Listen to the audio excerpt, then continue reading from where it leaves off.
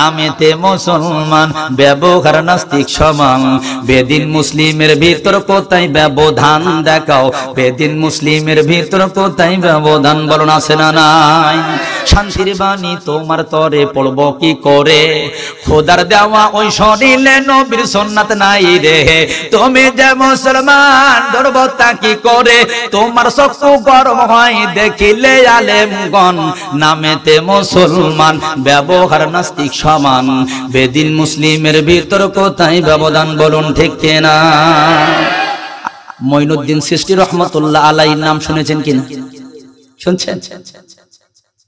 উনি একদিন বাড়ি এসে বললেন, মা ও মা, আজকে আমার বয়ান শুনে 90,000 মানুষ মুসলমান হয়ে গেছে। সুবহানাল্লাহ কোন? মা বলতে যে বাবা বিশ্বাস হয় না। মা সবাই বিশ্বাস করে, তুমি বিশ্বাস করলে না কেন? মঈনুদ্দিন চিশতি রহমাতুল্লাহ আলাইহির মা বলে, বাবা তুমি 90,000 মানুষ মুসলমান করেছো, আমার বিশ্বাস হয় না, আমি করেছি এইটা বলো। মঈনুদ্দিন বলে, মা কেমনে তুমি বানাইলা আমার একটু বুঝায় দাও। মাজনবী বললেন, বাবা তুমি বানাইতে পারো না, আমি বানাইছি। ও বাজার, পৃথিবীর জমিনে সব মায়ের পেট থেকে তো সন্তান আসে, একটা দুইটা 10টা 15টা বাচ্চাও তো আসে, সবাই তো তোমার মতো হয় না। বাজান রে, তুমি যেদিন আমার পেটে আসছিলা সেই দিন না আমি আগেই মান্নত করে বসেছিলাম, আল্লাহ আমার পেটে যদি একটা সন্তান হয় ওকে আমি কোরআনের হাফেজ বানাবো।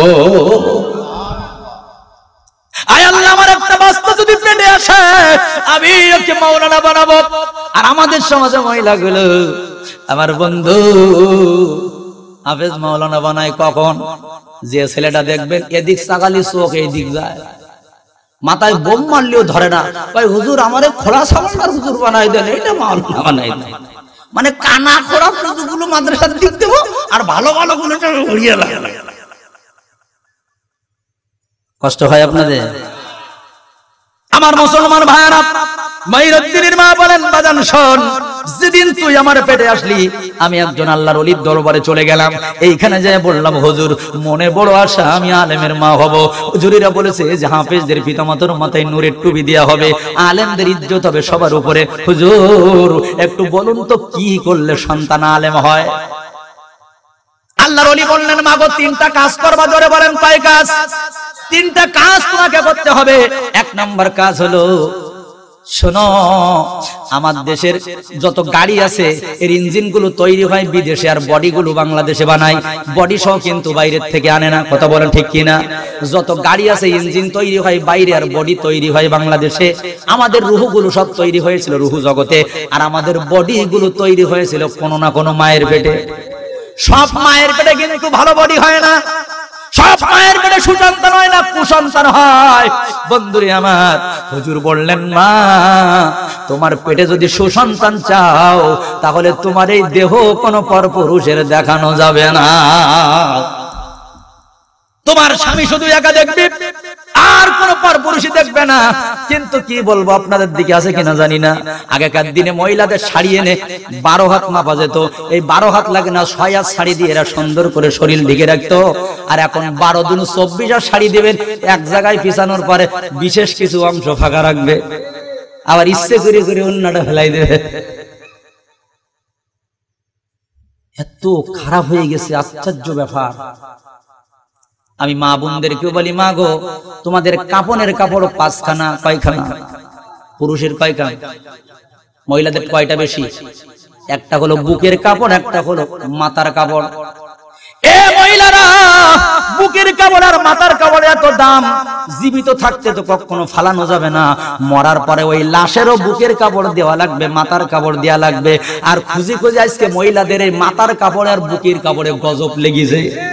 الحمد لله نحمده ونستعينه ونستغفره ونؤمن به ونتوكل عليه ونعوذ بالله من شرور أنفسنا ومن سيئات أعمالنا من يهده الله فلا مضل له ومن يضلله فلا هادي له ونشهد أن لا إله إلا الله وحده لا شريك له ونشهد أن سيدنا وسندنا وحبيبنا وطبيبنا ومولانا محمدا عبده ورسوله الذي أرسله بالحق بشيرا ونذيرا وداعيا إلى الله بإذنه سراجا وقمرا منيرا أما بعد فقد قال الله تعالى في كلامه المجيد وفرقانه الحميد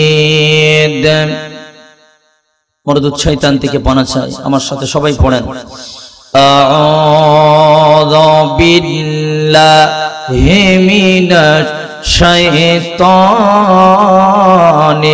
রাজিম বিসমিল্লাহির রহমানির রহিম আল্লাহু ওয়ালিয়ুল্লাযীনা আমানু ইখরিজুহুম মিনায-যুলুমাতি ইলান-নূর وقال رسول الله صلى الله عليه وسلم من تشبه بقوم فهو منهم وقال تعالى إن الله وملائكته يصلون على النبي يا أيها الذين آمنوا صلوا عليه وسلموا تسليما সবাই দুরূদ ইব্রাহিম পড়েন আল্লাহুম্মা সাল্লি আলা মুহাম্মাদিন ওয়া আলা আলি মুহাম্মাদ কামা সাল্লাইতা আলা ইব্রাহিম ওয়া আলা আলি ইব্রাহিম ইন্নাকা হামিদুম মাজিদ আল্লাহুম্মা বারিক আলা মুহাম্মাদিন ওয়া আলা আলি মুহাম্মাদ কামা বারাকতা আলা ইব্রাহিম ওয়া আলা আলি ইব্রাহিম ইন্নাকা হামিদুম মাজিদ জবান ছেড়ে সবাই মহব্বতে পড়েন বালাগান উলা بكماله كشفت بجماله حسرت جميع خصاله صلوا عليه আর একটু মহব্বতে সবাই পড়েন বালাগান উলা বিকামালিহি كشفت بجماله حسرت جميع خصاله صلوا عليه ভাষণ দিলে তোর একটু কি মায়া লাগে না ভাষণ দিলে তোর একটু কি মায়া লাগে না সাজাতির হাওয়া করে বাতাস কাঁদে অন্তরে তবু কি ব্যথার ফলে পড়ে না অন্তরে ব্যথার ফলে পড়ে না ভাষণ দিলে তোর একটু কি মায়া লাগে না আফগানে লহু ঝরে কত ভাইয়ের বুকের কলিজা ছিঁড়ে কত মায়ের ঠিক না বল আফগানে লহু ঝরে কত ভাইয়ের বুকের কলিজা ছিঁড়ে কত মায়ের কাশ্মীরে লুণ্ঠিত বনের আসল অন্তরে সে কথা কি দাগ কাটে না ভাষণ দিলে তোর একটু কি মায়া লাগে না লা ইলাহা ইল্লাল্লাহ লা ইলাহা সবাই বলো লা ইলাহা ইল্লাল্লাহ আর জোরে লা ইলাহা যদি আল্লাহকে পেতে চাও তবে কোরআনকে ভালোবাসো যদি জান্নাতে যেতে চাও তবে কোরআনকে ভালোবাসো কোরআনের মাহফিলে এসে বসো দলে দলে কোরআনের মাহফিলে এসো ফিরে দলে দলে জান্নাতের আশা নিয়ে বসো যদি আল্লাহকে পেতে চাও তবে কোরআনকে ভালোবাসো লা ইলাহা ইল্লাল্লাহ লা ইলাহা লা ইলাহা ইল্লাল্লাহ মুহাম্মাদুর রাসূলুল্লাহ সাল্লাল্লাহু আলাইহি ওয়াসাল্লাম। ঐতিহ্যবাহী রাঙ্গামাটি জেলার কোন থানা জানো? রাজস্থলী থানা, শফিপুর করিমিয়া রশিদিয়া মাদ্রাসা ও হেফজখানা এতিমখানা কর্তৃক আয়োজিত 23তম বার্ষিক ওয়াজ মাহফিল ও হালকায় জিকির 2019। আজকের এই ওয়াজ মাহফিলের জনাব সম্মানীয় মুহতারাম মুকাররম সভাপতি, দুনিয়ার অন্য কোন অনুষ্ঠানের সভাপতিত্বের জন্য কপালের প্রয়োজন হয় কিনা জানি না, তবে মসজিদ মাহফিলের সভাপতিত্বের জন্য কপাল ছড়া হয় না। কথা বলুন ঠিক কিনা? আজকে মাহফিলের সভাপতিত্ব করতেন হযরতুল আল্লাম আলহাজ মাওলানা মীর মোহাম্মদ কাসেম সাহেব। উনি আছেন? নাই। আমরা প্রাণ ভরে দোয়া করি আল্লাহ তাআলা জনাব সভাপতি মহোদয়কে কোরআনের খেদমত করার তৌফিক দেন। সকলে বলুন আমিন। আমার আগে অত্যন্ত গুরুত্বপূর্ণ আলোচনা রেখেছেন ইমাম ও খতিব শফিপুর কেন্দ্রীয় জামে মসজিদের হযরতুল আল্লাম হাফেজ মাওলানা জাকারিয়া মাহমুদ সাহেব। আলোচনা রেখেছেন হযরত মাওলানা নূর উদ্দিন সাহেব সহ বিভিন্ন অতিথিবৃন্দ। বিশেষ করে আল্লাহর আকাশের নিচে জমিনের পরে সর্বশ্রেষ্ঠ মেহমান, ইমান ও ইমারতের অতন্ত্র প্রহরী নায়েবে রাসূল, পথহারা পথ ভোলা মানুষের সঠিক পথের দিশারি হযরত উলামায়ে কেরাম, উপস্থিত অত্র এলাকা এবং পার্শ্ববর্তী এলাকার, বিশেষ করে আমার দেশের মানুষ পায়রা থানার অনেক ভাই ও বাবাজিরা এখানে এসেছেন। সর্বপ্রথম আমার হৃদয়ের গহীন কণ্ডল থেকে একরা শুষ্ক মোবারক বাচ্চাদেরকে জানাই, আল্লাহ কোরআন রাসূল প্রেমিক, ইসলামের জন্য নিবেদিত প্রাণ, বয়োজ্যেষ্ঠ বয় কনিষ্ঠ ধর্মপ্রাণ মুসলমান ভাই ও বাবাজিরা, বাংলাদেশ সরকারের গোয়েন্দা বিভাগে কর্মরত ইন্টেলিজেন্স ব্রাঞ্চের সম্মানিত সদস্যবৃন্দ, সম্মানিত পুলিশ বাহিনী, জাতির জাগ্রত বিবেক সাংবাদিক বন্ধুগণ, বিশেষ করে আজকের এই মাহফিল যাদের জন্য ধন্য হয়েছে, বর্তমান সময়ে যাদের কাছে থাকার কথা ছিল অস্ত্র, গাজার টোবলা, মদের বোতল, এরা কোন মায়ের সন্তান? প্রত্যেকটা মায়ের গর্ভ ধন্য হয়ে গেছে। বিশেষ করে ভাই সিরাজুল ইসলাম এবং নাম না জানা অনেক বন্ধু আজকের এই মাহফিলের নেতৃত্ব দিয়েছেন। আমার যুবক ভাইরা সহ মাদ্রাসার আজিজ তোলাবা, পর্দার অন্তর আড়ালে অবস্থানরত আজকে মাহফিলের অন্যতম মহিলা শ্রোতা আম্মা জান হযরত আয়েশা, হযরত খাদিজা, হযরত ফাতেমার যোগ্য উত্তরসূরি, প্রাণ প্রিয় আমার মা ও বোনেরা, আসুন আমার আলোচনার শুরুতেই বিনীত মস্তকে সেজদা অবনত চিত্রে আল্লাহ তাআলার বারগাহে রহমতে আলীশান দরবারে কালিমাতে শুকর আদায় করে নেই সেই মহান মাবুদ, মহান মালিকের দরবারে, যে মহান আল্লাহ তাআলা বিনা দরখাস্তে আমাদের ইসলামের সুশীতল ছায়াতলে আশ্রয় দিয়েছেন। আজকে দিনের জন্য এই ময়দানটাকে জান্নাতের বাগান বানিয়ে এমন একটি সময় বসাইছেন যে সময় চক্ষু দুটি চায় আরামের নিদ্রা, শরীরটা চায় আরামের বিছানা। আল্লাহ বলে তা হবে না, আজকে আমি তোমাদের রহমতের বিছানায় বসাই দিয়েছি। এখানে আসতে পেরে বসতে পেরে সকলে খুশি নাকি বেজার? তাহলে আসুন খুশির বহি প্রকাশ জবান দিয়ে করি, সরে সরে একসাথে দিল থেকে মহব্বতে সবাই বলছি আলহামদুলিল্লাহ। আর জোরে বলুন আলহামদুলিল্লাহ। প্রশংসা করলাম কার? প্রশংসা পাওয়ার যোগ্য কে?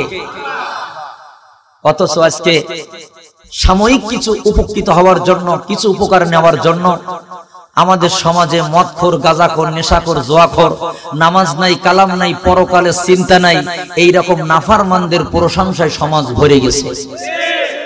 দুই একজন দেখবেন চিল্লায় বলে তোমার ভাই আমার ভাই, উল্লুক ভাই ভাল্লুক ভাই, উল্লুক ভাই চরিত্র ফুলের মতো, তো নামাজ এক ওয়াক্ত পড়ে না। এরকম আছে না আমার ভাইরা? এই প্রশংসা যদি কিয়ামত পর্যন্ত করি লাভ হবে? প্রশংসা যদি করতে হয় কার প্রশংসা করতে হবে? শুনে রাখেন, বক্তার প্রশংসা করবেন দাওয়াত বেড়ে যাবে, চেয়ারম্যানের প্রশংসা করবেন ভোট বাড়বে, কিন্তু আমার আল্লাহর যদি প্রশংসা নাও করেন কোনো ক্ষতি নেই, করলেও বাড়ার কিছু নাই, আল্লাহ তো আল্লাহ। এজন্য যখনই প্রশংসা করব একেবারে দিল থেকে মহব্বতে করব। আর একবার চিল্লায় বলেন আলহামদুলিল্লাহ। দুরূদের সালাম আপনার আমার নবী, বিশ্ব নবী, বিশ্ব মানবতার মুক্তির একমাত্র মহানায়ক, আশরাফুল মাখলুকাত, সরদার দু আলম, বিশ্ব সভার সভাপতি, শামসুল হুদা, বদরুদ্দোজা, সাইয়্যিদুস সাকালাইন, ইমামুল মুরসালিন, আফতাবে নবুওয়াত, শাহিনশাহ রিসালাত, জনাবে মুহাম্মদ রাসূলুল্লাহ সাল্লাল্লাহু আলাইহি ওয়াসাল্লাম। মাগফিরাত কামনা করছি বীর মধ্যে মুজাহিদদের জন্য, যাদের জীবন রক্ত আর ত্যাগের মহিমায় আজ গোটা বিশ্বের দরবারে আমরা মাথা উঁচু করে দাঁড়ানোর সুযোগ পেয়েছি, যাদের শপথ ছিল জীবন দেব কিন্তু জমিন দেব না। আমি আসাদুজ্জামান তাদের দেখি নাই, তবে বর্তমান তাদের কিছু উত্তরসূরিকে দেখতেছি যাদের শপথ হলো জীবন দেব, আল্লাহর কোরআন সবার উপরে থাকবে, ইসলাম সবার উপরে থাকবে, বাতিলের কাছে মাথা নত হবে না, হাসতে হাসতে জীবন দেব, রাষ্ট্রপতির কাছে জীবন ভিক্ষা চাবো না। কারণ জীবন ভিক্ষার মালিক রাষ্ট্রপতি নয়। যে জেদেল করেন দুঃখ পাবেন না, এটা রাজনীতি কথা না। রাষ্ট্রপতির কাছে কি 1 কোটি জীবন আছে? দুই একজন বলেন রাষ্ট্রপতি জীবন ভিক্ষা দিলেও বেঁচে যাবে। রাষ্ট্রপতির কাছে জীবন ভিক্ষা চাওয়ার পরে যদি কেউ মারা যায়, ওই মুনাফিকের জানাজাও পড়া যায় না। জীবন ভিক্ষা যদি যেতে হয় কার কাছে? সুতরাং এমন আল্লাহর ওলি পৃথিবীতে আছে যারা জীবন দিয়েছে কিন্তু জীবন ভিক্ষা যেতে রাজি নেই। আল্লাহ পাক যেন এই সমস্ত শহীদ ভাইদের গোষ্ঠী সহ জান্নাতে দিয়ে দেন, সকলে বলুন আমিন। আর জোরে বলুন আমিন। ভাইরা আমার, বিজ্ঞানীরা এই নিত্য নতুন জয়যাত্রা ফিরে 48 বছর কোনটা খাঁটি কোনটা ভেজাল পরীক্ষার যন্ত্র আবিষ্কার করে ফেলেছেন। মনে করতাম সবচেয়ে খাঁটি জিনিস মায়ের দুধ, বর্তমানে দেখবেন দুধ পরীক্ষার একটা যন্ত্র আবিষ্কার করেছেন, নাম হলো ল্যাক্টোমিটার। বাতাস কত গতিতে হলো, বুলবুল কত গতিতে হলো, এটা দেখার একটা যন্ত্র আবিষ্কার করেছেন, তার নাম হলো ব্যারোমিটার। বলুন তো কি ব্যারোমিটার? উড়োজাহাজ কত গতিতে চলে, এটা দেখার একটা যন্ত্র আবিষ্কার করেছেন, তার নাম হলো ট্যাকোমিটার। শরীরে কতটুকুন জোয়ার আছে তাপ আছে, এটা দেখার একটা যন্ত্র আবিষ্কার করেছেন, নামটা কি? থার্মোমিটার। পানির গভীরতা কতটুকু, এটা দেখার একটা যন্ত্র আবিষ্কার করে ফেলেছেন বিজ্ঞানী, এটার নাম হলো হাইড্রোফোন।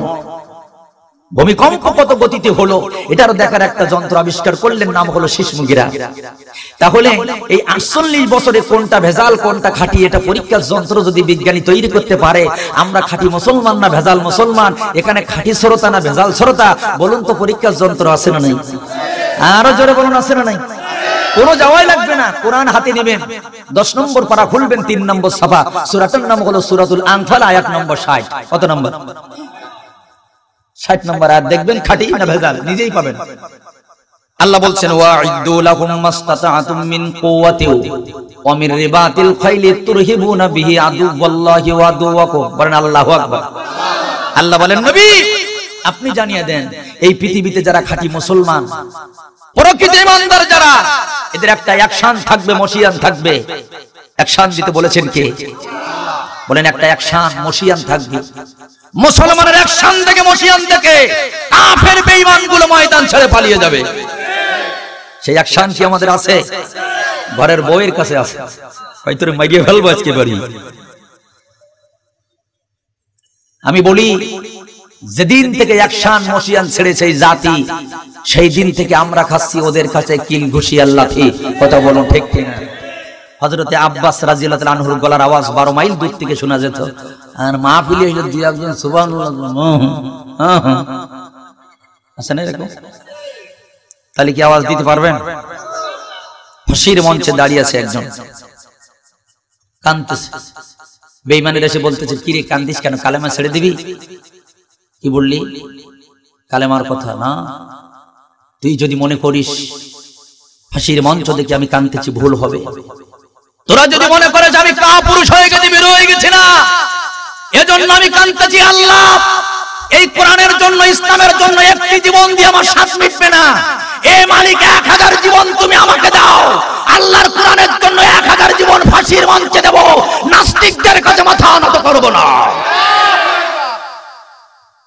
অথচ যে রাসূলকে আমরা কলিজায় স্থান দিয়েছি, হৃদয়ের মণিকোঠায় জায়গা দিয়েছি, ভোলার মাটিতে আমার নবীকে নিয়ে কটূক্তি করলো, গালাগালি করলো, মুসলমান প্রতিবাদ করতে যায় বুকে গুলিও খাইল, শুধু গুলি না মামলাও খাইল।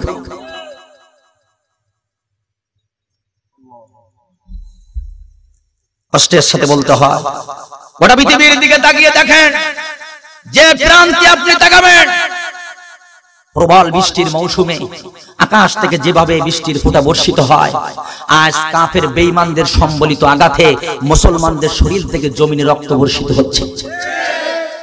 ইসলাম শব্দ পৃথিবীতে থাকেরা চায় না, মুসলিম কোন জাতি থাকেরা চায় না, থাকলেও যেন সারাটি জীবন এদের গোলামি করে থাকি, এরকম একটা চিন্তাধারা তারা নিয়েছে। তবে আমরা বলতে চাই, শোনো, মুসলিম জাতি কাপুরুষ নয়, কাপুরুষ মুসলমান হতে পারে না। সংখ্যাগরিষ্ঠতার মাধ্যমে মুসলমানের বিজয় কোনোদিন আসে নাই, অস্ত্রের ঝঞ্ঝানে নিতে মুসলমানের বিজয় আসে নাই। ও রাঙামাটির মুসলমান, সংখ্যা ছাড়া, অস্ত্র ছাড়া মুসলমানের বিজয় দিয়েছিলেন কে? আরো জোরে বলতে, মুসলমানের বিজয় দিয়েছিলেন কে? সে আল্লাহ আজও আছে না নাই?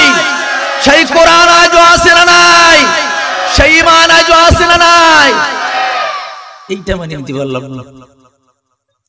সেই আল্লাহ আজও আছে 100% সত্য, সেই কোরআন আজও আছে 100% সত্য, কিন্তু সেই ঈমান আমাদের আছে, এই কথা বলা।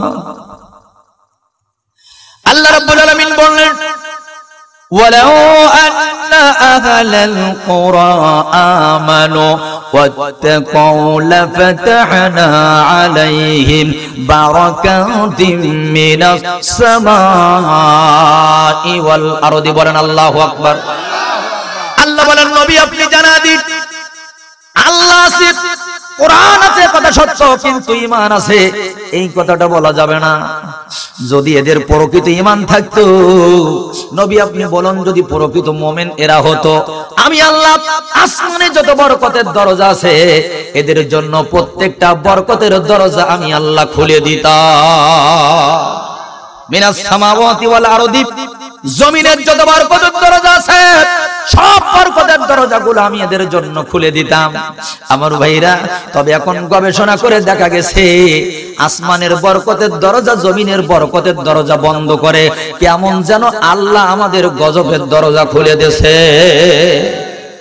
যদি তাই না হবে, আসবে সবাই আসবে, যদি তাই না হবে, এই পৃথিবীতে কি কম জায়গা?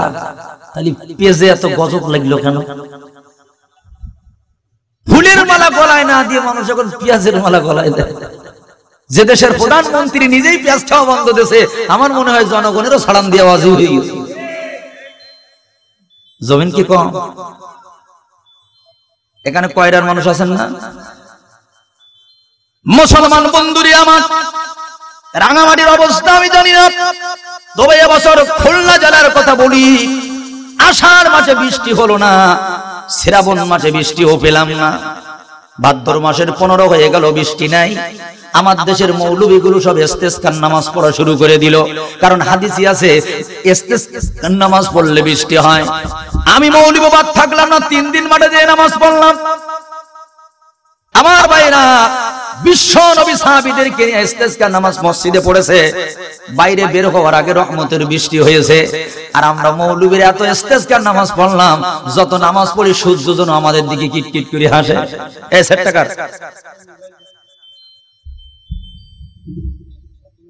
আমার বন্ধুরা, তাহলে বোঝা গেল এটা হলো নিঃসন্দেহে আমাদের জন্য আসমানি গজব।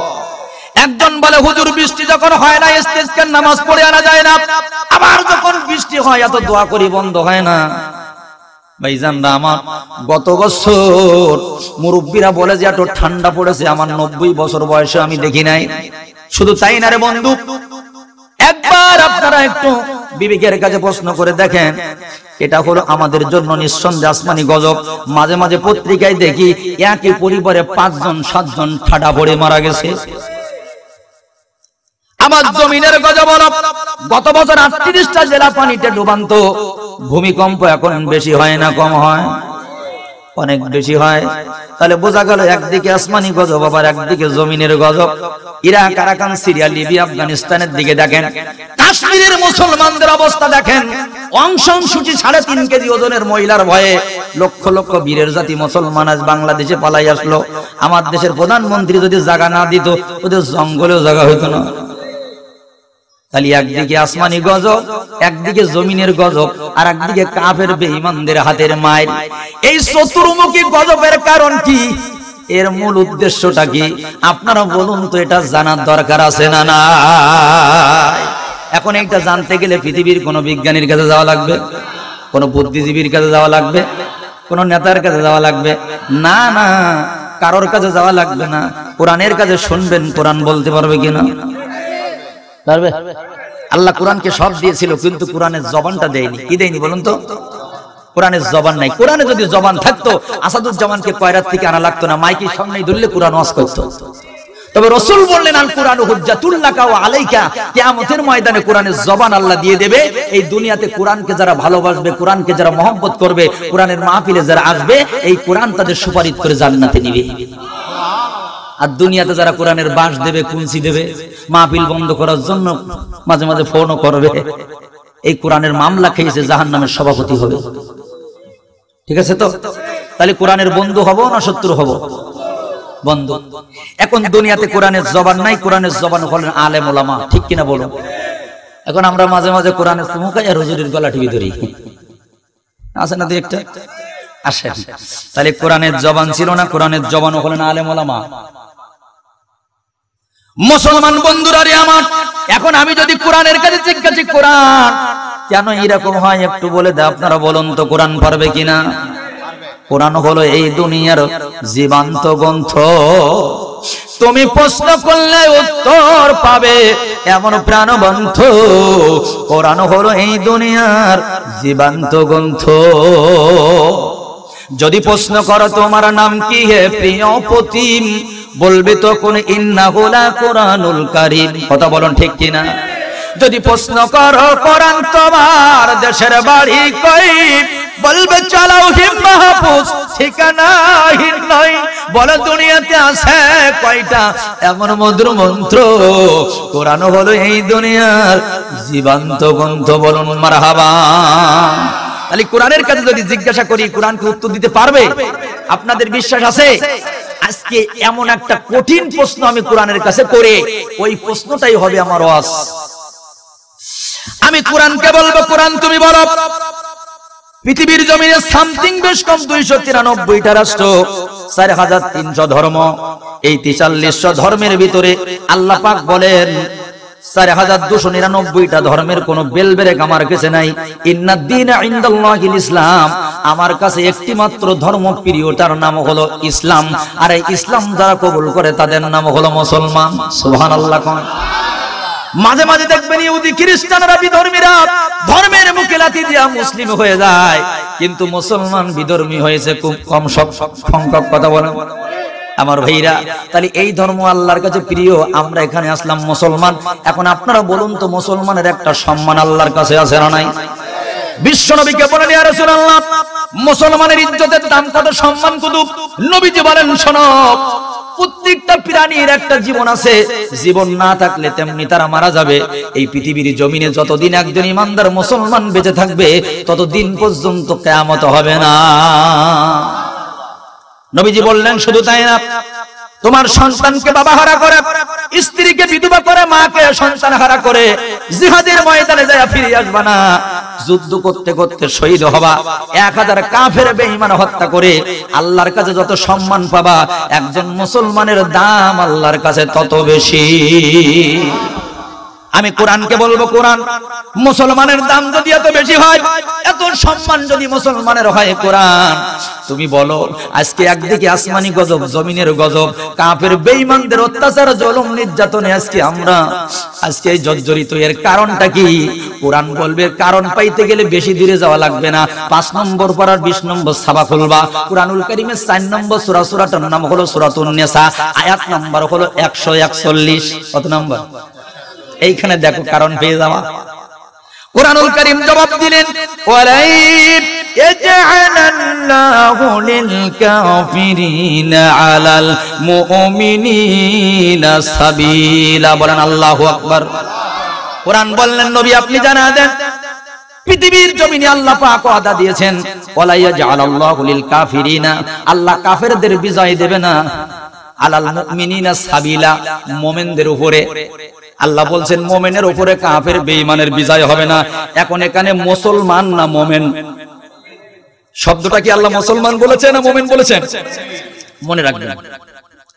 কুরআনুল কারীম বললেন 2 নম্বর দলিল হলো সূরাতুল আনফালের 19 নম্বর আয়াত বের করো, 9 নম্বর পারার 18 নম্বর সাবাটা একটু খুলে দেখো। আল্লাহু আকবার। এইখানে আমরা চলে গেলাম। আল্লাহ পাক বলেন, ওয়ালা তুগুনিয়া আনকুম ফিয়াতুকুম শাইয়্যা ওয়ালাউ কাসারাত ওয়া আন্নাল্লাহা মাআল মুমিনিন। বলুন আল্লাহু আকবার। আল্লাহ বলেন নবী আপনি জানা দেন, কাফের বেঈমানের সংখ্যা যত বেশি হবে না কেন, লক্ষ লক্ষ কোটি কোটি সংখ্যা যদি ওদের হয়, সেটাও কাজে লাগবে না। ও আন্নাল্লাহা মাআল মুমিনিন, আমি আল্লাহ মুমিনের সাথে আছি। শব্দটা মুমিন না মুসলমান? সবচেয়ে মজার কথা হলো, একটু কানটা খাড়া করেন, আমি আসাদুজ্জামান কোরআনটা প্রথম থেকে শেষ পর্যন্ত রিসার্চ করলাম। রিসার্চ করে করে দেখি বন্ধু, মুসলমানদেরকে আল্লাহ সাহায্য করবে এই কথা কোথাও নাই। আল্লাহ পাক সাহায্য করবে যেখানে, সেখানে শব্দটা হলো মুমিন। শব্দটা কি? মুসলমানের সাহায্য করবে এ কথা কোথাও পাবেন না। যেখানে সাহায্যের কথা আছে শব্দটা হলো। এখন বলবেন হুজুর আমরা জানি মুমিন ওজা মুসলমান ওটা। না না, ওরে মুমিন হলো এক জিনিস আর মুসলমান হলো। আমরা মনে করি ছোটবেলায় হাজাম দিয়ে একটু চামড়া কাটলেই মুসলমান। তালি তো ভাইজান দেখবেন ছাগলগুলোর মাঝে মাঝে মুচি ডেকে কাটা হয়, তাহলে ও কি মুসলমান হবে? এটা একটা সুন্নাত, আপনি নাও কাটলেও মুসলমান হবে। যদি কেউ মনে করে আমার দাড়ি আছে এসে আর কি প্রমাণ দেব, তাহলে তো ভাইজান রবীন্দ্রনাথ ঠাকুরও আমাদের আওতায় ভরে যাবে। যদি কেউ মনে করে আমি পাকড়ি প্রমাণ দিয়ে মুসলমানিত্ব দেখাবো, ভারতের মনমোহন সিংহ তো তালি মসজিদের ইমাম হবে। যদি কেউ মনে করে আমি জামা দেখাইয়া মুসলমানিত্ব হইতে পারি পাঞ্জাবি, ভারতের শিখিরাও তো পাঞ্জাবি গায়ে দেয়। কথা বলুন ঠিক কিনা? তাহলে বোঝা গেল এইগুলো দিয়ে মুসলমানিত্ব প্রমাণ করা যাবে না। আমার বন্ধুরে, মুসলমানের ভিতরে চোর আছে, মুসলমানের ভিতরে ডাকাত আছে, মুসলমানের ভিতরে জাহেল আছে, মুসলমানের ভিতরে সুন্দরী স্ত্রী রেখে বুড়ো বয়সে উত্তর পাড়ায় তাবালিম করার লোক আছে। মুসলমানের মেয়ে স্কিন ডিভাইডেড পরে, মুসলমানের বউ মাঝে মাঝে আমার ভাইজান জর্জেট শাড়ি পরে। কথা বলেন না কে? কিন্তু বাবা, যদি কেউ কোন রকম টাইনি টুনে মুসলমান থেকে মুমিনের খাতায় নাম লেখায়, জীবনে কোনোদিন চুরি করবে না, ডাকাতি করবে না, জান জুলুম করবে না, এর মেয়ে কোনোদিন স্কিন ডিভাইডেড করবে না, ওর স্ত্রী কোনোদিন বেপরদায় চলবে না। আমার ভাইরা আর কোনোদিন পরনারীর সাথে বন্ধুরে আমার মোবাইলে কথা বলবে না, কারণ একজন মুমিনের সাথে ডাইরেক্ট আল্লাহর সম্পর্ক হয়ে যায়। নালেমদের দেখলে মাঝে মাঝে গরম হয় কিনা? কালকে ইউটিউবে সার্চ করবেন, বেশি কিছু লেখা লাগবে না, লিখবেন মঈনুদ্দিন খান বাদল। কি লিখবেন? 3 মিনিটের এক বক্তৃতা পাবেন। উনি গত 16-17 দিন আগে ভারতে মারা গেছেন, মুসলমান। ওনার এই বক্তৃতার ভিতরে দেখবেন উনি বলেছেন আলেমেরা হলো কুকুরের বাচ্চা। একটু আসতে বলে শুনি ভেলা ভেলা। উনি বলেছেন আলেমেরা হলো কুকুরের বাচ্চা। উনি মারা গেছেন, বাংলাদেশে লাশটা আনা হলো, কয়েকবার জানাজাও হলো, উনি কবরের ভিতরে আছেন। আল্লাহ পাক নিজেই বলেছেন ইন্নামা ইয়াখশাল্লাহা মিন ইবাদিহিল উলামা। সুবহানাল্লাহ। উলামারা আল্লাহকে ভয় করে। রাসূল বলেছেন কেউ যদি আল্লাহকে সম্মান, কেউ যদি আলেমদের সম্মান করে, স্বয়ং আল্লাহকে সম্মান করার সমতুল্য হয়ে যায়। এ মঈনুদ্দিন খান বাদল, যে আলেম তোমার বাপ তোমার জানাজার সময় আলেম লেগেছে, ভয় পাওয়ার পরে গায়ে দেওয়ার সময় আলেম লেগেছে। আলেমদেরকে কুকুরের বাচ্চা বলে মাটিতে শুয়ে থাকবে আল্লাহর জমিনে, এই কবর তোমাকে মেনে নেবে না। তোমার মতো মুনাফিকের বাচ্চা জানাজা পড়াও নিষেধ আছে। যে আলেমদেরকে এত ঘৃণা করলে, কুকুরের বাচ্চা বলে গালি দিলে, তোমার বাপ মার বিয়ের সময় আলেম লেগেছিল, যদি অস্বীকার করো তোমার বাপ মার বিয়ে সই হয়নি, তোমার জন্মেরও শানে নজুল আছে। আমার ভাইরা, আমার দেশের হক্কানি আলেম ওলামাগুলা একটা ঐক্য জোট করলেন যে মঈনুদ্দিন খান বাদল আমাদেরকে কুকুরের বাচ্চা বলে গালি দিল, এর জানাজা আমরা পড়বো না। আলেমেরা সকলে একমত। কিন্তু বিশ্বাস করেন, আলেম নামের কিছু জালেম লম্বা জামা গায়ে দিয়ে, তুমি মাথায় দিয়ে দাড়ি মুখে নিয়ে একবার না 5 বার জানাজা পড়েছে। আমি বলি ও জানাজা পড়েছে ও চাকরি হারানোর ভয়ে। কিভাবে আলেম হয়ে ইমামের সাথে সমাজেতে পারো যদি সত্য কথা উচ্চ স্বরে না বলিতে, কথা বল ঠিক কিনা? কি হবে আলেম হয়ে ইমামের সাথে সমাজেতে পারো যদি সত্য কথা উচ্চ স্বরে না বলিতে, চাকরির ভয় করো যদি ছেড়ে দাও ওই না গদি, চাকরির ভয় করো যদি ছেড়ে দাও ওই না গদি। কি হবে আল্লাহকে ধোঁকা দিয়ে, কি হবে বেঁচে থেকে অজাতা বিদ্যা শিখে, যদি না করতে পারো শোষণবিহীন সমাজটাকে, বলুন ঠিক কিনা? আমার ভাইরা, বিশ্বাস করেন কোন রকম রাজনীতির অভিলাষ আমার কলিজায় নাই। কোন দলকে আঘাত করার জন্য, ঘায়েল করার জন্য আমি আসি নাই। আমি এসেছি কোরআন ও হাদিস থেকে আলোচনা করতে। আপনাদের কি কষ্ট হবে? কষ্ট হবে তাদের ইমানে কলেরা লেগেছে যাদের। আমার বন্ধুগণ, তাহলে বলতেছিলাম কোরআন আমাদের জবাব দিল যে আল্লাহ পাক মুসলমানদের সাহায্য করবে, এ কথা কোথাও পাবেন না। সাহায্যের কথা যেখানে মুমিন শব্দ। এখন আমরা কি সারা জীবন কাফের বেঈমানের হাতে মাইর খাবো, নাকি আজকে নিয়াত করবো যে আল্লাহ আমাদের মুমিন বানাই দাও? নিয়াত করতে রাজি আছেন? কারা কারা রাজি আছেন হাত দেখান। লিল্লাহি তাকবীর, লিল্লাহি তাকবীর। হে আল্লাহ, তুমি আমাদের সকলকে মুমিন বানায় দাও। সকলে বলেন আমিন। অনেকের হাত খাটা করো, সন্দেহ দিন দেয় নাকি? হাত নামা। আমার ভাইরা, মুমিন যখন আমরা আজকে নিয়াত করলাম হয়ে যাব, এই পৃথিবীর নিয়ম হলো যখন আমার ভাইজান কোন কোম্পানি দেখবেন তাদের এই মালকে সাপ্লাই দেওয়ার আগে মাঝে মাঝে একটু বোনাস দেয়, মাঝে মাঝে বাংলা লিঙ্ক মেলা হয়। 100 টাকায় সিম কিনবেন 150 টাকা পাবেন, বালতি কিনবেন আপনি মুয়াক ফ্রি পাবেন, সাবান কিনবেন শ্যাম্পু ফ্রি পাবেন। আবার 2-1 বলে বিয়ে করলে শালিও, নাউজুবিল্লাহ। তাহলে ফ্রির এই জগতে আমরা কেমন যেন একটু লাভের পাগল। 2-1 বলে হুজুর মুসলমান ছিলাম এখন মুমিন হব, তাহলে লাভ কি? লাভের দরকার আছে না? আমার আল্লাহ বলেছে তোদের একটা বোনাস আমি আজকে দিয়ে দেব। 3 নম্বর পারা খুলবি, 2 নম্বর সাবাড়া বের করবি। আমি আল্লাহ তোদের লাভের কথাটা বলে দিলাম, শোন। আল্লাহ পাক নিজে এখানে বললেন, আল্লাহু ওয়ালিয়ুল্লাযীনা আমানু, যারা আজকে মুমিন হবে আমি আল্লাহ আসমান থেকে তাদের বন্ধু হয়ে যাব। তাহলে আমাদের বন্ধু কে? এই সমাজে যদি কারোর বন্ধু এমপি হয়, যদি কারোর বন্ধু চেয়ারম্যান হয়, যদি কারোর বন্ধু মন্ত্রী হয়, দেখবেন মন্ত্রীর চেয়ে মন্ত্রীর সামসার অ্যাকশন বেশি। এদিক মনে নেই 2-1 লোক সমাজে, হ্যাঁ স্যার বলেন কি বলতেছেন? একটু আগে এমপি সাহেব আমাকে ফোন করলেন, উনি গর্ব করে বলে মন্ত্রী সাহেব ফোন করে, মিস কল দিলে ব্যাক করে, মানে ক্ষমতা বোঝায়। এদিকে হয়তো নেই, আমাদের দিকে আছে। 11 বছরের ছেলে পানিতে ডুব মারলি পাশা ভাসি ওঠে, ও টুলি হাত দিয়ে বলে এলাকার বড় ভাই আছে না, দেখেছেন? ও ঝড় হলে খোঁজ করা লাগে, জাবদা ঘিরার গায়ে না টাওয়ারে পড়ে, বাবার এলাকার বড় ভাই, মানে ওপরের ক্ষমতা আছে। ভাইজান আল্লাহ বলে তুই যদি মুমিন হয়ে যাস আমি তোর ক্ষমতা বাড়াই দেব। কি জানিস? তুই যখন আল্লাহ ওয়ালা হয়ে যাবি, মুমিন হয়ে যাবি, ইন্নাল্লাহা ইউদাফিউ আনিল্লাযীনা আমানু, আমি আল্লাহ স্বয়ং তোর সাথে ময়দানে নেমে যাব। মুসলমান বন্ধুরা আমার, শুধু তাই না, আল্লাহ পাক বলেন আমার মুমিন বান্দার দিকে কেউ যদি আঙুল তুলে তাকায়, ওর আঙুলের প্রতিবাদ করব আমি আল্লাহ। চোখ তুলে তাকাইতে পারবে না, কারণ মুমিনের সাহায্য করবেন কে? ওয়ালা তাহিনু ওয়ালা তাহজানু ওয়া আনতুমুল আ'লাউনা ইন কুনতুম মুমিনিন। আল্লাহ বলে মুমিনের সাহায্য করা তখন আমার জন্য জরুরি হয়ে যাবে। তবে একটা সত্য আছে, এই সমাজে দেখবেন সুন্দরী একটা মেয়েকে বিয়ে করতে গেলে কমপক্ষে 3টা শর্ত দেয়। 1 নম্বর শর্ত হলো তোমার গুলশানে বাড়ি থাকা লাগবে, 2 নম্বর শর্ত হলো বিআইডব্লিউ গাড়ি থাকা লাগবে, 3 নম্বর শর্ত হলো পিতামাতা ছেড়ে আমারে আলাদা হওয়া লাগবে।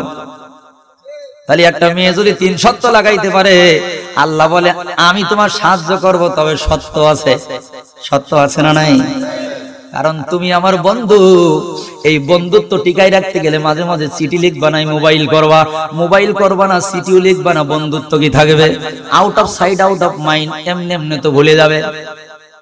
আল্লাহ রাব্বুল আলামিন বললেন, শোনো, আমার সাথে যদি বন্ধুত্ব করতে চাও, মুমিন হতে চাও, এই কোরআনের ভিতরে কাফেরদের জন্য না, মুনাফিকদের জন্য না, আমি শুধু মুমিন বন্ধুদের জন্য 89 খানা চিঠি স্পেশাল দিয়েছি। কয়খানা চিঠি? এই চিঠিগুলা তোমার পড়া লাগবে। আর তোমার বন্ধু চিঠি লিখলে যেভাবে চুমো খাও আর মেনে নাও, শুয়ে পড়ে পড়ে মুসকে মুসকে হাসো, আমার চিঠিগুলো পড়ে ওইভাবে তোমার জীবনে পরিচালনা করা লাগবে। মনের মানুষ যদি বলে তুমি উত্তরপাড়ায় যাবা না, ও বলে উত্তরপাড়ার তালাক দিলাম তোমার জন্য খালি একে।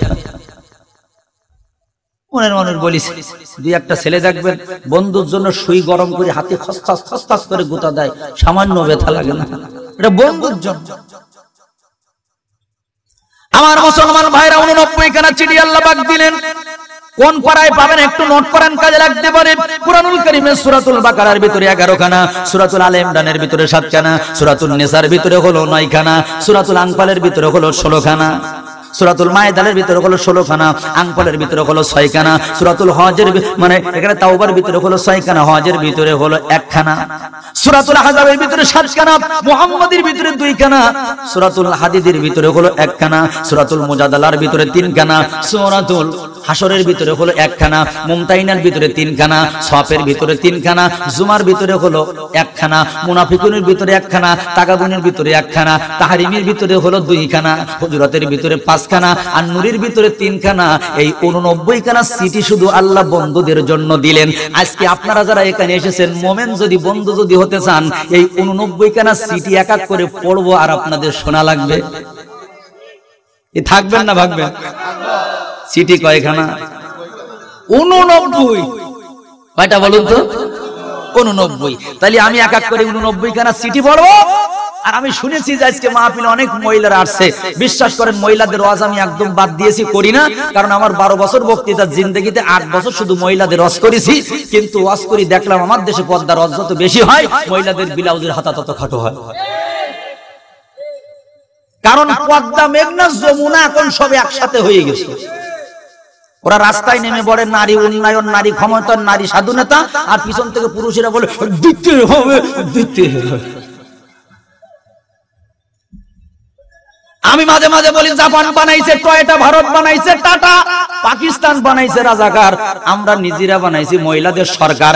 এই জন্য আমাদের কপালে মাঝে মাঝে ঝটার বাড়ির দরকার। ওদের কোনো দোষ? এজন্য ওদের ওয়াজ কিছু থাকবে। ওরা যে কি জিনিস আল্লাহ! কিছুদিন আগে ধরল সুস, একা পড়তে পারে, 2 জন লাগে, টানি টেনে খোলা লাগে। ওটারে তালাক দিয়ে এখন ধরিছে এমন এক প্যান্ট, আমাদের লুঙ্গির সেই 3 গুণ বড়। এক মহিলার বললাম, ওর নাম কি? কয় ফেলাজু। ফেলাজু এদিকে আসে আসে, রাঙামাটি তো পাওয়া যায় না। কি ব্যাককেলি, বেহায়া, বেশরম চিন্তা করা।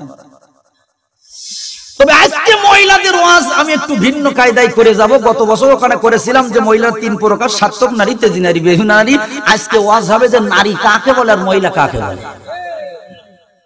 আমার দেশের মহিলাগুলো মনে করে নারীও যা মহিলাও তা না। নারী হলো এক জিনিস, মহিলা হলো আর এক জিনিস। শুধু নারী আর মহিলাদের পার্থক্য হবে, বলেন ইনশাল্লাহ। আর আমার সিরাজুল ভাইও যুবক, আমাদের মতন টকটকি। আমার ভাইরা যুবকরা যখন মাহফিল দিছে, যুবকদের ওয়াজ হবে কিনা? বাংলাদেশে এখন 100টা মাহফিলের ভিতরে 90টা যুব কমিটি। এরা 2-1 জন মনে করে নামাজ কালাম দরকার না, সারা বছর একটা মাহফিল দিলে জান্নাতের সভাপতি হয়ে গেল। না, ওই 1 কোটি মাহফিলের 71 ফজরের নামাজ ওজন করো, নামাজের সমান হবে না। এজন্য মাহফিলের সাথে সাথে নামাজি হওয়া লাগবে, মাহফিলের সাথে সাথে ভাই সিরাজুলের মতন সুন্নাত তরিকা মানা লাগবে। তোমার বলবো দাড়ি রাখো, বলবো চুল কই, আর মাহফিল চাইতে তোমার লাভ হবে না, কষ্ট হবে। আসে তাহলে যুবকদের আলোচনা হবে, কারণ এখনকার যুবকদের অভ্যাস হলো মোবাইল, কারোর দেখবেন 1 বিঘিত, কারোর 1 হাত খালি টানে, খাওয়ার সময় টানে, শোয়ার সময় টানে, বাথরুমে বসে ওঠা টানতে টানতে 2-1 টেনশনে মাজা ঠ্যাং একসাথে হয়ে গেছে, প্যান পরে হাফ ন্যাংটা। কথা বলেন না কেন? আমি মাঝে মাঝে বলি যে দাড়ি চুল উঠার আগে আগে ওঠে মেস, দাদার কাছে বিড়ি চায়ের বাপের কাছে মেস আছে। একেবারে খাবে খারাপ মমতাজের বাপ, এদের জন্য হালকা পাওয়ারের কিছু অ্যান্টিবায়োটিক বসেন। আর মুরব্বী বাবারা মাহফিলে এসে বলে হুজুর কান্দাই দেবেন, কান্দাই দেশ রয় হয়ে যাক, আমরা কান্দি ভাষাই দেব। বাবা কান্দো, বাবা কান্দ, কত কান্দি পারেন আজকে দেখা যাবে। ঘড়ি আস্তে আস্তে চলো, বেশি তাড়াতাড়ি চলবো না, 10:42 বেজেই গেল। আমার ভাইরা তো আসেন, তাহলে বলতেছিলাম চিঠি কয়খানা? 89। জোরে বলেন 89। আমি সর্বপ্রথম আপনাদের সাথে একটা চুক্তি করে নিই বাবা। নাম কি? আপনার নাম কি? বাবুল খন্দকার। মনে করুন আপনাদের এলাকার একজন পিয়ন সকালবেলা খন্দকার সাহেবের এসে বলতে, খন্দকার সাহেব চিঠি নেন। উনি একটা চিঠি হাতে নিয়ে দেখছেন যে খুব ভালো একটা চিঠি, মনে হয় কোথা থেকে দাওয়াত আসছে। খুলে দেখে এই এলাকার বড় শান্তির আশনাকে হুমকি দিয়েছে, খন্দকার সাহেব আপনি ভালো মন্দ খাইয়ে নেন, আগামী মাসের 10 তারিখে আপনি সানডে মানডে পলসিয়ে যাবেন, বাঁচতে পারবেন না। এই যে গরিব পিয়ন মানুষ বাড়িতে আসলো, সাইকেল আছে, মাঠঘাট নেই, হয়তো টিউটা বেরিয়ে গেছে একদিক থেকে। এখন এই যে হুমকি দিল, উনি কি রাগ করবে পিয়নের পরে, না যে হুমকি দিছে তারপরে? পিয়নের কোনো দোষ আছে? নেই। আমি গরিব পিয়ন মানুষ, কয়রাত থেকে আসছি, 89 খানা চিঠি এক এক করে পড়বো। এখন যদি চিঠি শুনি আপনার গা টিস টিস করে জ্বালা করে, আপনার মুখ যদি হনুমানের মতো কালো হয়, খিচুড়ি রেখে যদি যাওয়ার ইচ্ছা হয়, এ দোষ কি আমার না যিনি চিঠি লিখেছেন তার? মানে থাকবে? আমি তো পিয়ন মানুষ, খালি পড়বো, কেউ কারোর দিক তাকাতাকি করেন না। চিঠি হলো 89 খানা, তাহলে মাইর খাবেন না মোমেন হবেন? যাক ভালো, নিয়াত ভালো। আমার দিকে তাকান, 1 নাম্বার চিঠি। হাফেজে কোরআন যারা আছেন শুধুমাত্র লুকমা দিবেন, আমি মুনাফিকের চিঠি পড়ি কিনা, কাফেরের চিঠি পড়ি কিনা, মুমিন ছাড়া। প্রথম চিঠি হলো কোরআনুল কারীমের 58 নম্বর সূরা, সূরাটার নাম হলো সূরাতুল মুজাদালা, 28 নম্বর পারা, 2 নম্বর সাফা, আয়াত নাম্বার হলো 11। কত নম্বর? আল্লাহ রাব্বুল আলামিন বলেন, ইয়া আইয়ুহাল্লাযীনা আমানু, ও আমার মুমিন বন্ধুরা, তোমরা যদি মুমিন হতে চাও, ইযা কিলা লাহুম তাফাসসাউ ফিল মাজালিসি ফাফসাহু, তাহলে আমার কোরআনের আলোচনা যেখানে হবে এইখানে ফাঁকা জায়গা রাখতে পারবা না। মুমিন হতে গেলে আমার এই ফাঁকা জায়গা বন্ধ করা লাগবে, আর যারা মুমিন হবে না ওখান থেকে নড়বে না। মেহেরবানি করে ফাঁকা জায়গা বন্ধ করেন যদি মুমিন হতে চান, কারণ 1 নম্বর সিটি হলো আপনাদের জন্য এটা। একটু জিকিরে দেন লা ইলাহা। এ ভাই তাকায় দেখেন আশেপাশে কারা কারা নড়ে না, আরো জোরে লা ইলাহা। একটু চা দিন।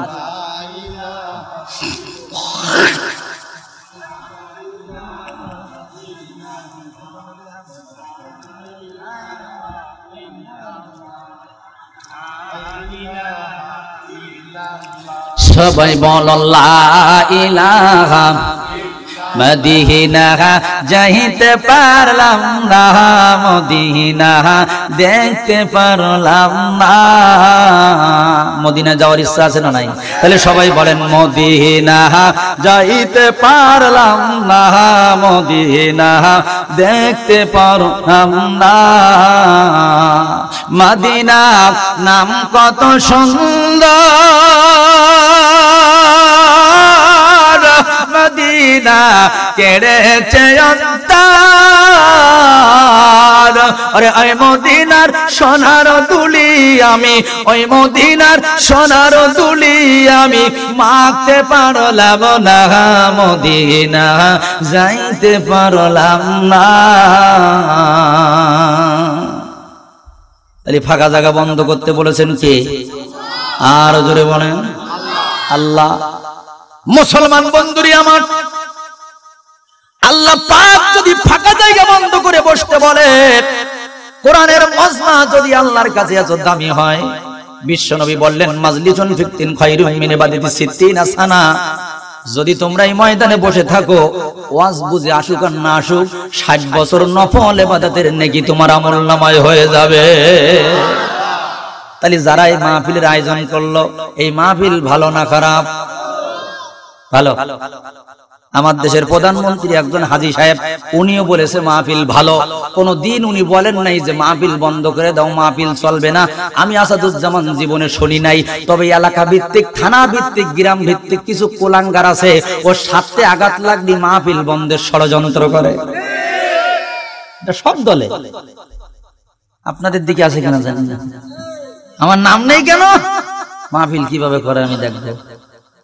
আমরা শহরের দিকে দেখি, সকালবেলা পত্রিকা অফিস থেকে কিছু পত্রিকা কিনে ছোট ছোট বাচ্চারা বলে, কে নেবেন আজকের তাজা খবর 5 টাকা, কে নেবেন আজকের তাজা খবর 5 টাকা।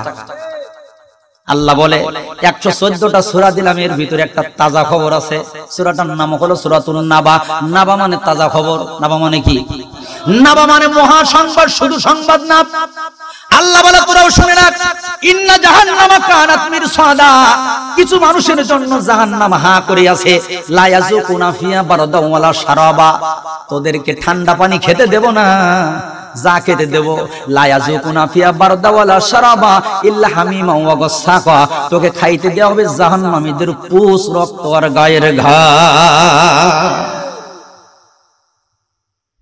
সুতরাং তুমি যে দলের হও না কেন, যে জাতের হও না কেন, যত বড় ক্ষমতা হও না কেন, তোমার একটা মোবাইলের কারণে, তোমার একটা কথার কারণে, একটু চেষ্টার কারণে যদি কোনো কোরআনের মাহফিল বন্ধ হয়, যদি কোনো মাহফিলে 144 ধারা হয়, তুমি তোমার 144 ধারা, তোমার জান্নাতে যাওয়া থাকবে 148 ধারা।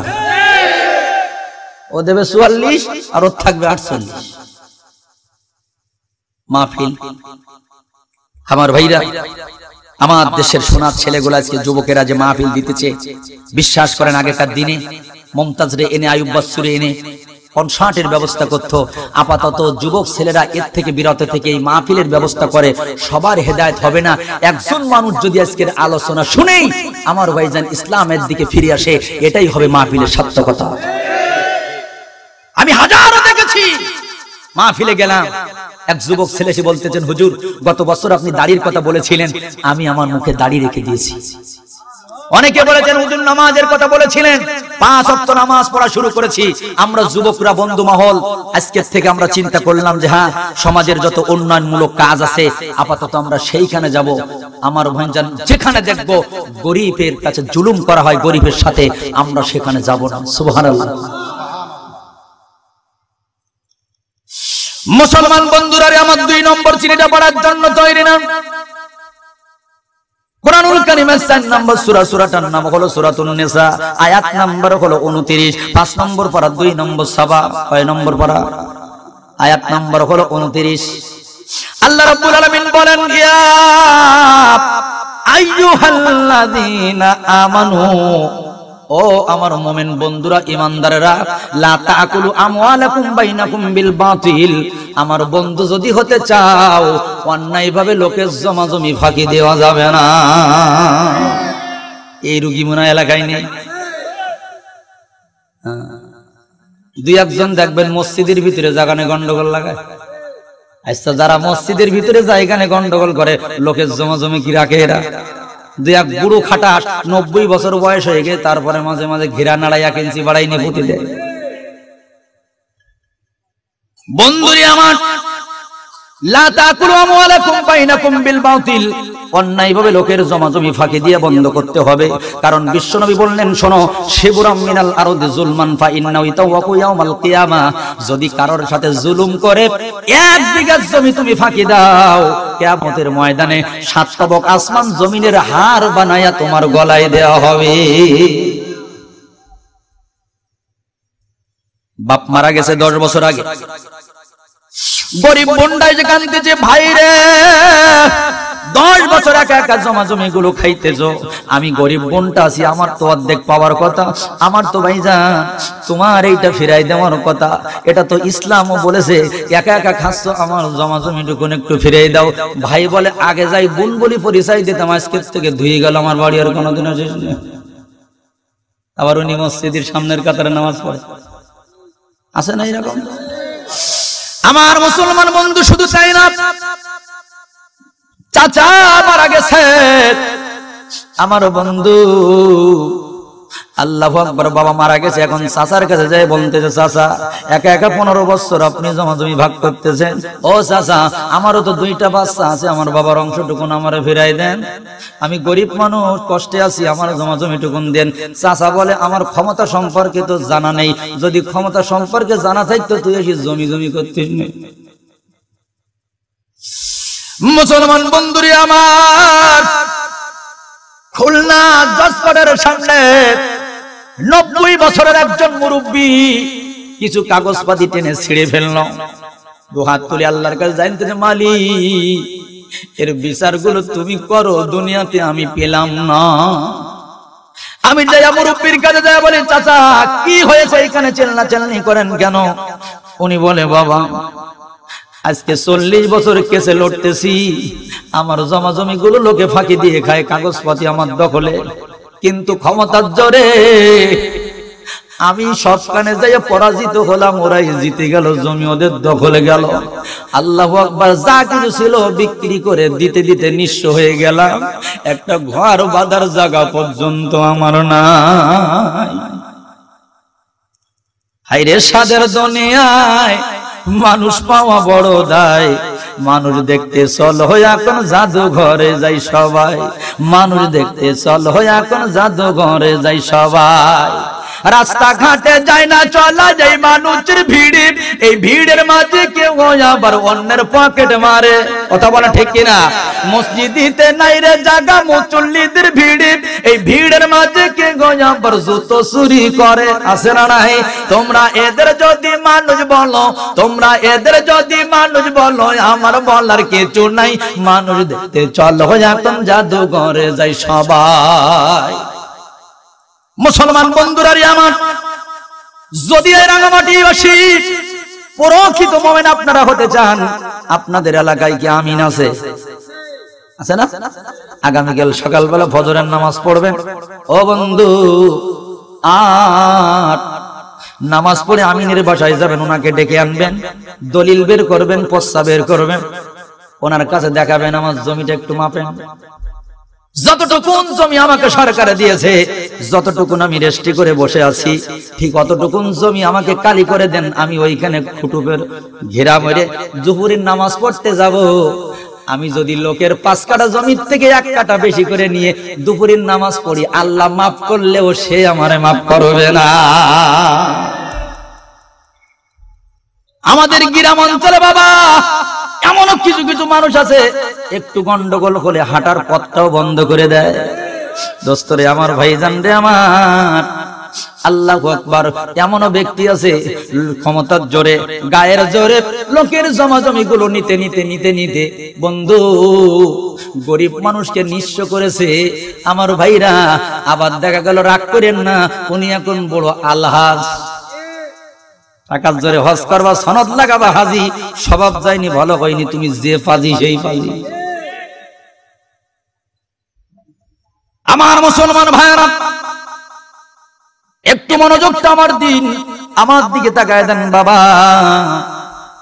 আমার সমাজে কিছু কিছু মানুষ আছে, নামাজ নাই, কালাম নাই, পরকালের চিন্তা নাই, ইসলামের কথা শুনলে গাটা জ্বালা করে। উনি দান করে আল্লাহ জান্নাত পাইতে চায়, বলে মসজিদ বানায় দেয়, মাদ্রাসা বানায় দেয়, 1 লাখ 5 লাখ, আর এলাকার লোকগুলো হাতে তালি দিয়ে বলে, আহা হা এত সুন্দর দান দি। এই কোরআনের ভিতরে একটা মসজিদের নাম আছে, মসজিদে জিরার। নামটা কি? মসজিদে জিরার মদিনার মুনাফিকরা বানিয়েছিল। বিশ্বনবীকে বললেন মুনাফিকরা, হুজুর আমাদের মসজিদটা উদ্বোধন হবে, আসেন তো মসজিদে নামাজ পড়ব। রাসূল সাহাবীদের নিয়ে পরের দিন যাচ্ছে, হযরত জিবরাইল এসে বলেন, ইয়া রাসূলুল্লাহ যাবেন না কেন? এই মসজিদে নামাজ না, বরং আগুন দিয়ে জ্বালাই দেওয়া লাগবে। হুজুর আপনি বাড়িতে চলে যাবেন, সাহাবীদের নিয়ে আগুন নিয়ে আসবেন, মসজিদটা আগুন দিয়ে জ্বালিয়ে দিবেন। আল্লাহ কোরআনের মধ্যে বলে আল্লাযীনা তাখাযু মসজিদান জিরারা, এই মসজিদে জিরার আগুন দিয়ে জ্বালিয়ে দাও। নবীজি সাহাবীদেরকে নিয়ে আগুন নিয়ে মসজিদে জিরার আগুন দিয়ে জ্বালায় দিলেন। কারণ মসজিদ দামি হতে পারে, সব মসজিদ আল্লাহর কাছে দামি না। ওই মুনাফিকদের মসজিদ আল্লাহ কবুল করে না। সুতরাং যদি তুমি মনে করো আমি কোন গরিবের চোখে পানি ঝরিয়েছি, আমি কারোর পেটে লাথি মেরেছি, আমি কাউকে মিথ্যা অপবাদ দিয়ে হাজাতের ভাত খাইয়েছি, তুমি হাজারটা মসজিদ মাদ্রাসা বানিয়ে দিলে আল্লাহ বলে আমি ওই রকম মসজিদ আগুন দিয়ে জ্বালাইও দিছি। সাবধান। কষ্ট হচ্ছে না তো আপনাদের?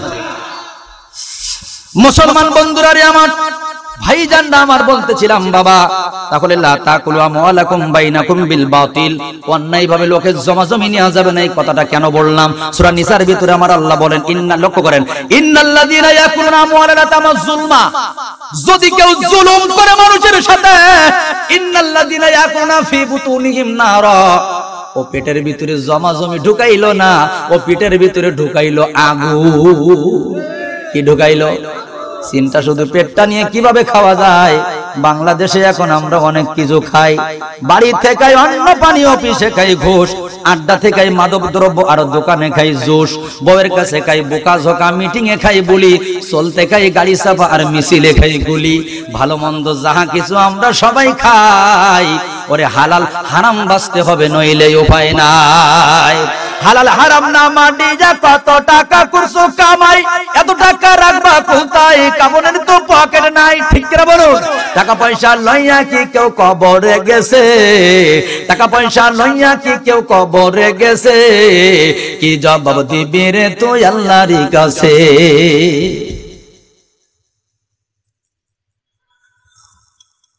সিটি নাম্বার 3 কয় নম্বর? আচ্ছা আপনাদের ধৈর্য কুলাবে তো? আচ্ছা, কোরআনুল কারীমের 7 নম্বর পারা 2 নম্বর সবাব, সূরাটার নাম হলো সূরাতুল মায়েদা। কোরআনুল কারীমের 5 নম্বর সূরা, আয়াত নম্বর হলো 90। কত নম্বর? 90 নম্বর আয়াত। আল্লাহ রাব্বুল আলামিন বলেন, ইয়া আইয়ুহাল্লাযীনা আমানু, এ ঈমানদারেরা, ইন্নামাল খামরু ওয়াল মাইসিরু ওয়াল আনসাবু ওয়াল আজলামু রিজসুম মিন আমালিশ শাইতান। সত্যি যদি ঈমানদার হও তো 4টা কাজ বন্ধ দেওয়া লাগবে। কয় কাজ? 1 নম্বর মদ খাওয়া যাবে না, 2 নম্বর হলো জুয়া খেলা যাবে না, 3 নম্বর হলো মূর্তি বানানো যাবে না, আর 4 নম্বর হলো লটারি ধরা যাবে না। মদ আপনাদের দেশে আছে না নাই? আমার মুসলমান ভাইয়েরা, গত বছর আমি আলোচনা করেছিলাম মদ কি দিয়ে বানানো হয়, আমার এখনো মনে আছে। তবে এতটুকুন কথা আজকে বলে যাই রে বাবা, এই মদ যারা পান করবে, আমার আল্লাহ নিজেই বলেছেন মদটা তোমার ছেড়ে দিতে হবে, তা না হলে মুমিন হওয়া যাবে না। ও দোস্ত, আমার দেশের প্রধানমন্ত্রীকে ধন্যবাদ জানাই, উনি মদের অভিযান চালাচ্ছে, ক্যাসুনের অভিযান চালাচ্ছে। দুঃখজনক হলে সত্য, চট্টগ্রামের 2 যুবলীগের নেতা ওনারা বললেন যে প্রধানমন্ত্রী এইগুলো বন্ধ করবেন না, মদ জুয়া বন্ধ করলে আমার দেশের ছেলেগুলো খারাপ হয়ে যাবে। ও মুনিশি জাত কোরআনের বিরুদ্ধে ফতোয়া দিল। আল্লাহ বলে মদ খাওয়া যাবে না, প্রধানমন্ত্রীও তাই মেনে নিলেন, কিন্তু ও বলল যে না, বন্ধ করলে ছেলেরা খারাপ হয়ে যাবে। কষ্ট লাগে রে বাবা, কোন দেশে বাস করি আমরা? টাঙ্গাইলের গোপালপুর, গত 20 দিন এখনো হয়নি, 11 দিন বিয়ে আগে হয়েছে মেয়েটার। শ্বশুর বাড়ি থেকে বাপের বাড়ি গিয়েছে, এলাকার চেয়ারম্যান, এলাকার নেতা। ইউটিউবে সার্চ করবেন, ইতিমধ্যে সংবাদটা আপনারা দেখেছেন। জামাই আর শাশুড়ির সাথে বিয়ে দিয়ে আমার ভাইজান অনুষ্ঠান করে খাওয়া খাওয়ি করেছে। জামাই আর শাশুড়িকে বাসর করে দিয়ে চেয়ারম্যান সাহেব আর এলাকাবাসী আনন্দ ফুর্তি করেছে। বলুন তো এই সংবাদ পেয়েছেন কিনা? সি সি সি, ওরে শান্তি কেন নাই রে দুনিয়ায়, এ ভাবো ভেবে দেখো বসে নিরালায়, ওরে গজব কেন রে দুনিয়া। যদি কোন জামাই শাশুড়িকে নিয়ে মনে মনে কল্পনা করে, কল্পনা অবস্থায় যদি শাশুড়িকে একটু টাচ করে, হাতখানা এঁটে ধরে, ওর স্ত্রী চিরজীবনের মতো ওর জন্য হারানো হয়ে যায়। এটা হলো আল্লাহর বিধান। এই বাংলার জমিনে শাশুড়িকে আর জামাইয়ের সাথে একসাথে বিয়ে দিয়ে মেয়েকে ভাইজান তালাক দিয়া শ্বশুরকে জোর করে তালাক দেওয়াইছে। কোনো ইদ্যুৎ পালন নেই। আজকে শ্বশুরের কাছ থেকে শাশুড়ি ছাড়াই নিয়া ওই দিন জামাইয়ের সাথে বিয়ে দিয়ে বাসর রাত্রি করাইয়া এলাকার লোকজন আমোদ করেছে। ও ভাইজান, এর প্রতিবাদ যদি না হয়, আমি বলি আসমানি গজব, জমিনের গজব আমাদের পরে এসে যাবে।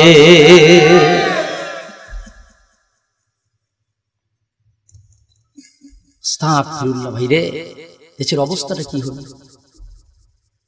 মুসলমান বন্ধুরে আমার, বলতেছিলাম বাবা মদের কথা। কুরআনুল কারীমের 1 নম্বর পারার 15 নম্বর সাফা খুলবেন। ওয়ামা উনজিলা আলাল মালাকাইনি বিবাবিল হারুত ওয়া মারুত।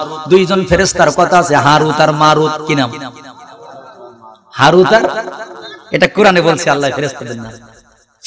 এই দুইজন ফেরেশতা একদিন আল্লাহকে বললেন, আল্লাহ, দুনিয়ার মানুষেরা গুনাহ করে কেন বুঝি না। আল্লাহ বলেন, তুমি যদি পৃথিবীতে যাইতা তুমি গুনাহ করতে। ফেরেশতারা বলেন, আল্লাহ একটু মানুষ বানায় দেন, আমরা গুনাহ করব না। তাফসীরের ভিতরে আসছে বন্ধু, আল্লাহ পাক বললেন, ঠিক আছে যাও, তোমাদের আজকে মানুষ বানায় দিলাম, পৃথিবীতে যাবা, তবে 3 কাজ করবা না। কয় কাজ? 1 নম্বর হলো মদ খাইতে পারবা না, শিরকি করতে পারবা না, 3 নম্বর হলো জিনা করতে পারবা না। দুইজন ফেরেশতাকে আল্লাহ মানুষ বানায় দিলেন, নাম হলো হারুত আর মারুত। হারুত আর মারুত পৃথিবীতে চলে গেলেন, মানুষের মতো বসবাস করা শুরু করে দিলেন। ভাইজান, দুঃখজনক হলো সত্য, বর্তমান সময় দুটো ফিতনা চলছে, সবচেয়ে বড় ফিতনা। একটা হলো মোবাইলের ফিতনা, আর একটা হলো মেয়ে লোকের ফিতনা। হারুত আর মারুত তাফসীরের ভিতরে লেখছে, জোহরা নামক একটা মেয়ের প্রেমে পড়ে গেছে। তাফসীরের ভিতরে লিখি, জোহরা নামের একটা মেয়ে হারুতকেও ধোঁকা দেয়, মারুতকেও ধোঁকা দেয়। আদিতে যে এরা ফেরেশতা ছিল ও তো আর জানে না। আমার দেশের কিছু কিছু যুবক বলে, হুজুর এই মহিলারা এত খারাপ, এরা বিয়ের আগে দেখবেন প্রেম করে একজনের সাথে, মোবাইলে টাকা ঢুকায় নেয় আরেকজনের সাথে, ঈদের দিন দেখা করতে যায় আরেক ছেলের সাথে, আর বিয়ে করার সময় মাথায় চুল নেই, ঘাস হলিও চাকরিওয়ালা খোঁজে। এরা বিয়ের আগে একজন দেখা করবে, আরেকজন টাকা ঢুকাই দিবে আরেকজন, আর বিয়ে করবে। হারুত আর মারুতের সাথে জোহরা এই কাজটাই করল। মারুতের প্রেমে পড়ে গেছে, হারুত জানে না। হারুতের প্রেমে পড়ে গেছে, মারুতও জানে না। আমার ভাইজান তাফসীরের ভিতরে লিখছে, একদিন দেখা করতে যাইয়া হারুত আর মারুত সামনাসামনি। কই গিলা? কয় জোহরার কাছে। মারুত কয়, আমিও তো ওইখানে গেলাম। তাহলে কি করা দরকার? ধরে যখন ফেলেছে, আয়না প্রস্তাব একটা দিয়ে বসি।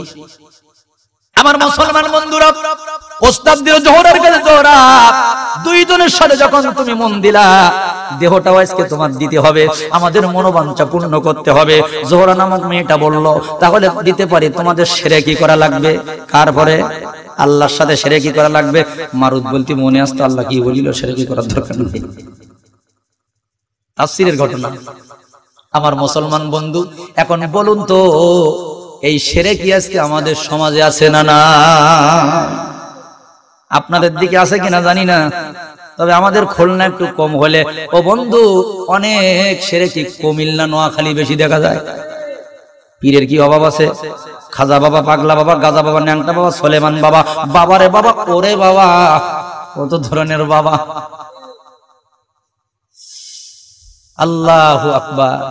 শরিয়াতপুর নড়িয়া গেলাম, সেখানে দেখলাম এক শিকল বাবা, ওর শরীরে 58 কেজির মতন শিকল। মুসলমান বন্ধুরে আমার, কষ্ট লাগে রে বন্ধু। আল্লাহ ছাড়া যদি কারোর কাছে মাথা নত করে, আপনারা বলুন তো এটা কি হবে? আল্লাহ ছাড়া কারোর কাছে কি চাওয়া যাবে?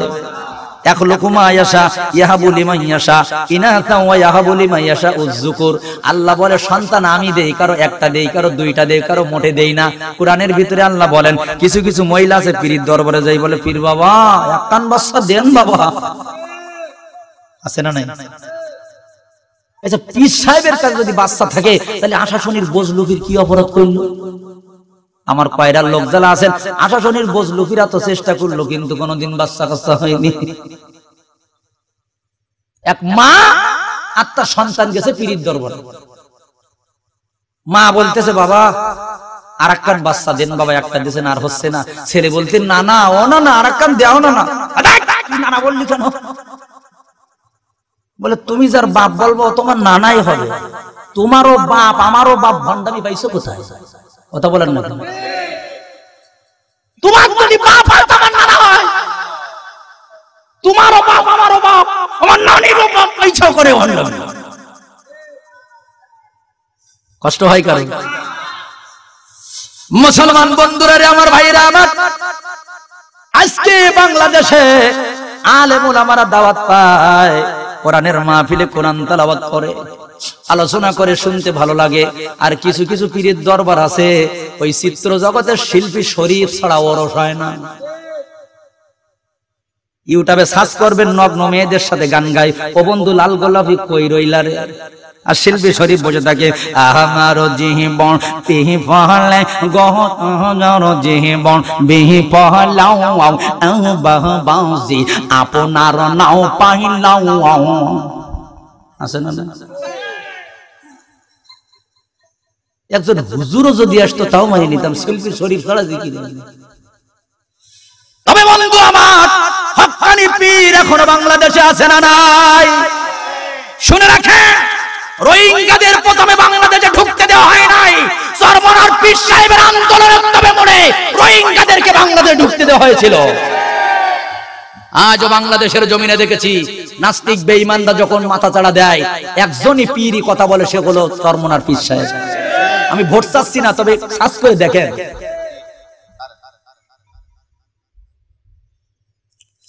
আমার মুসলমান ভাইজান, বলতেছিলাম বাবা হারুত আর মারুত বললেন সেটা কি করতে পারবো না, আর কি আছে তাই বলো। জোহরা বলতে ঠিক আছে তাহলে আমার ছেলেটাকে হত্যা করো।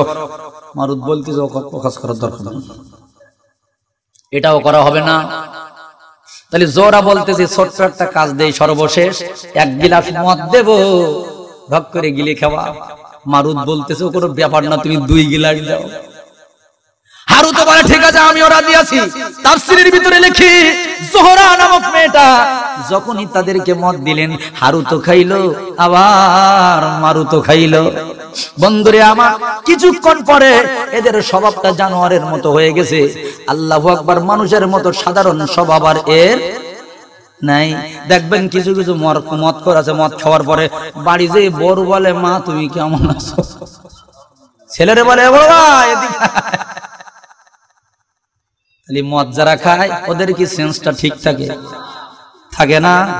আমার দেশের কিছু কিছু মানুষ আছে, মাঝে মাঝে 2-1টা কথা বলে, মনে হয় যেন বলার আগে মদ খেয়ে বলেছে।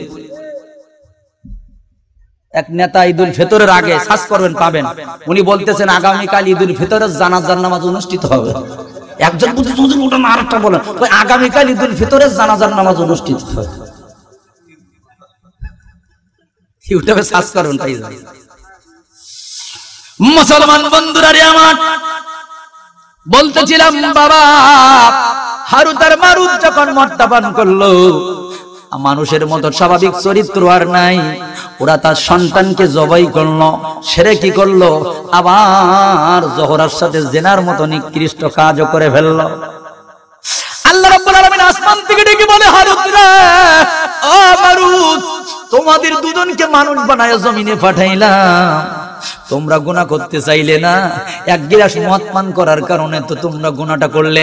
আমি আল্লাহ মদকে দুনিয়ার জমিনে কেন হারাম করে দিয়েছি? ও মারুত, ও হারুত, এখন বলো শাস্তিটা দুনিয়াতে নিবা না আখিরাতে নিবা? কোন কোন তাফসীরকারক বলে যে আখিরাতে চেয়েছে, আবার কেউ বলেছে না ওরা দুনিয়াতেই নিয়েছে। আমার ভাইরা, বলতেছিলাম তাহলে মদ খাওয়া যাবে না। এইবার 2 নম্বর হলো জুয়া খেলা যাবে না।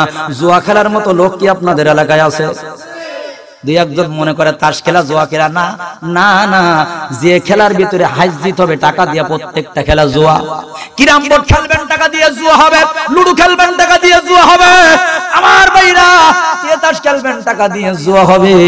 আবার এখন নতুন এক জুয়া বের হয়েছে, ক্রিকেট খেলা হয় বাংলাদেশ আর ইন্ডিয়া। সাকিব আল হাসান যদি এই ওভারে 2-4 মারতে পারে, আমি বন্ধ হয়ে যাব। এদিকে আছে, এই তো মিলে গেছে খাবে খাপ মমতাজের বাপ।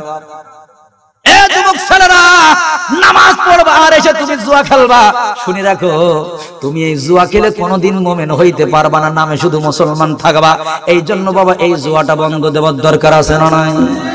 ভাইজান, জুয়া বন্ধ দিতে হবে। 3 নম্বর, আমার আল্লাহ বলে মূর্তি বানানো যাবে না। কি বানানো যাবে না?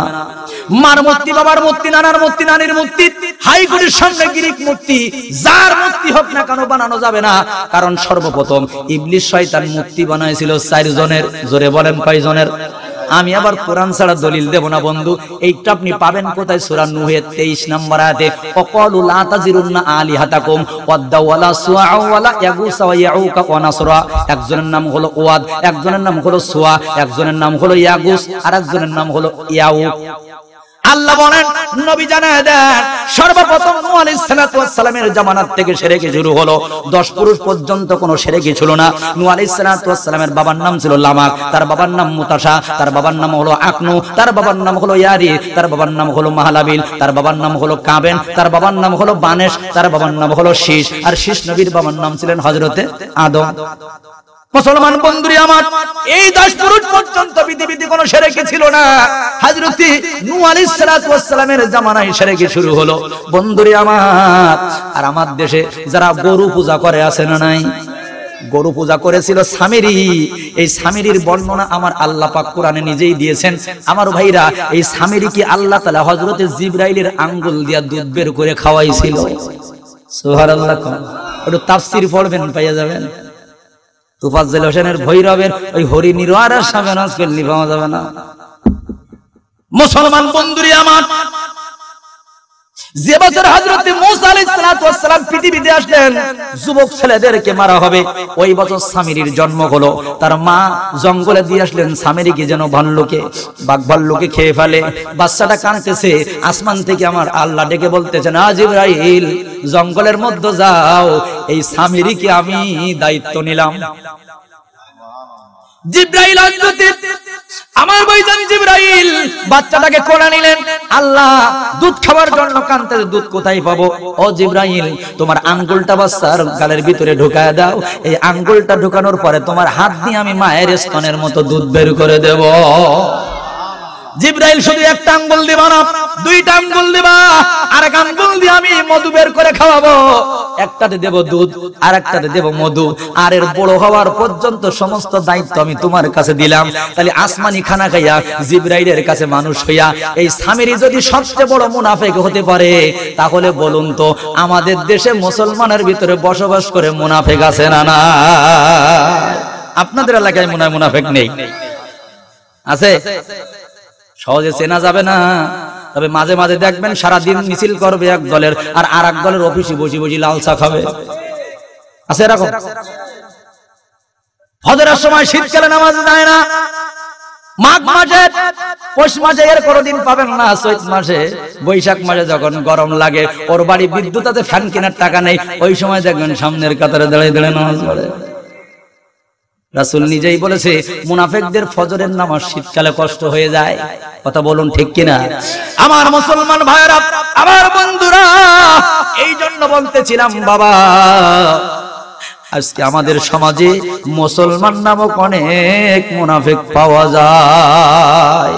যখন যেমন তখন তেমন, হরেক সরে গাহি গান, মসজিদে যায়, মন্দিরেও যায়, পুতুল নাচে যায়, মাহফিলেও যায়। এমন মুনাফিক আছে না? না, আসেন আমার ভাইরা, বলতেছিলাম বন্ধু, তাহলে মূর্তি বানানোর কথাটা সেই বছর হযরতে জিবরাইল আল্লাহু আকবার সামিরিকে মানুষ করার দায়িত্ব নিলেন। এই সামিরি সর্বপ্রথম পৃথিবীতে গরু পূজা শুরু করে দিল। আমার ভাইজান, এখনো পর্যন্ত গরু পূজা পৃথিবীতে আছে না নাই?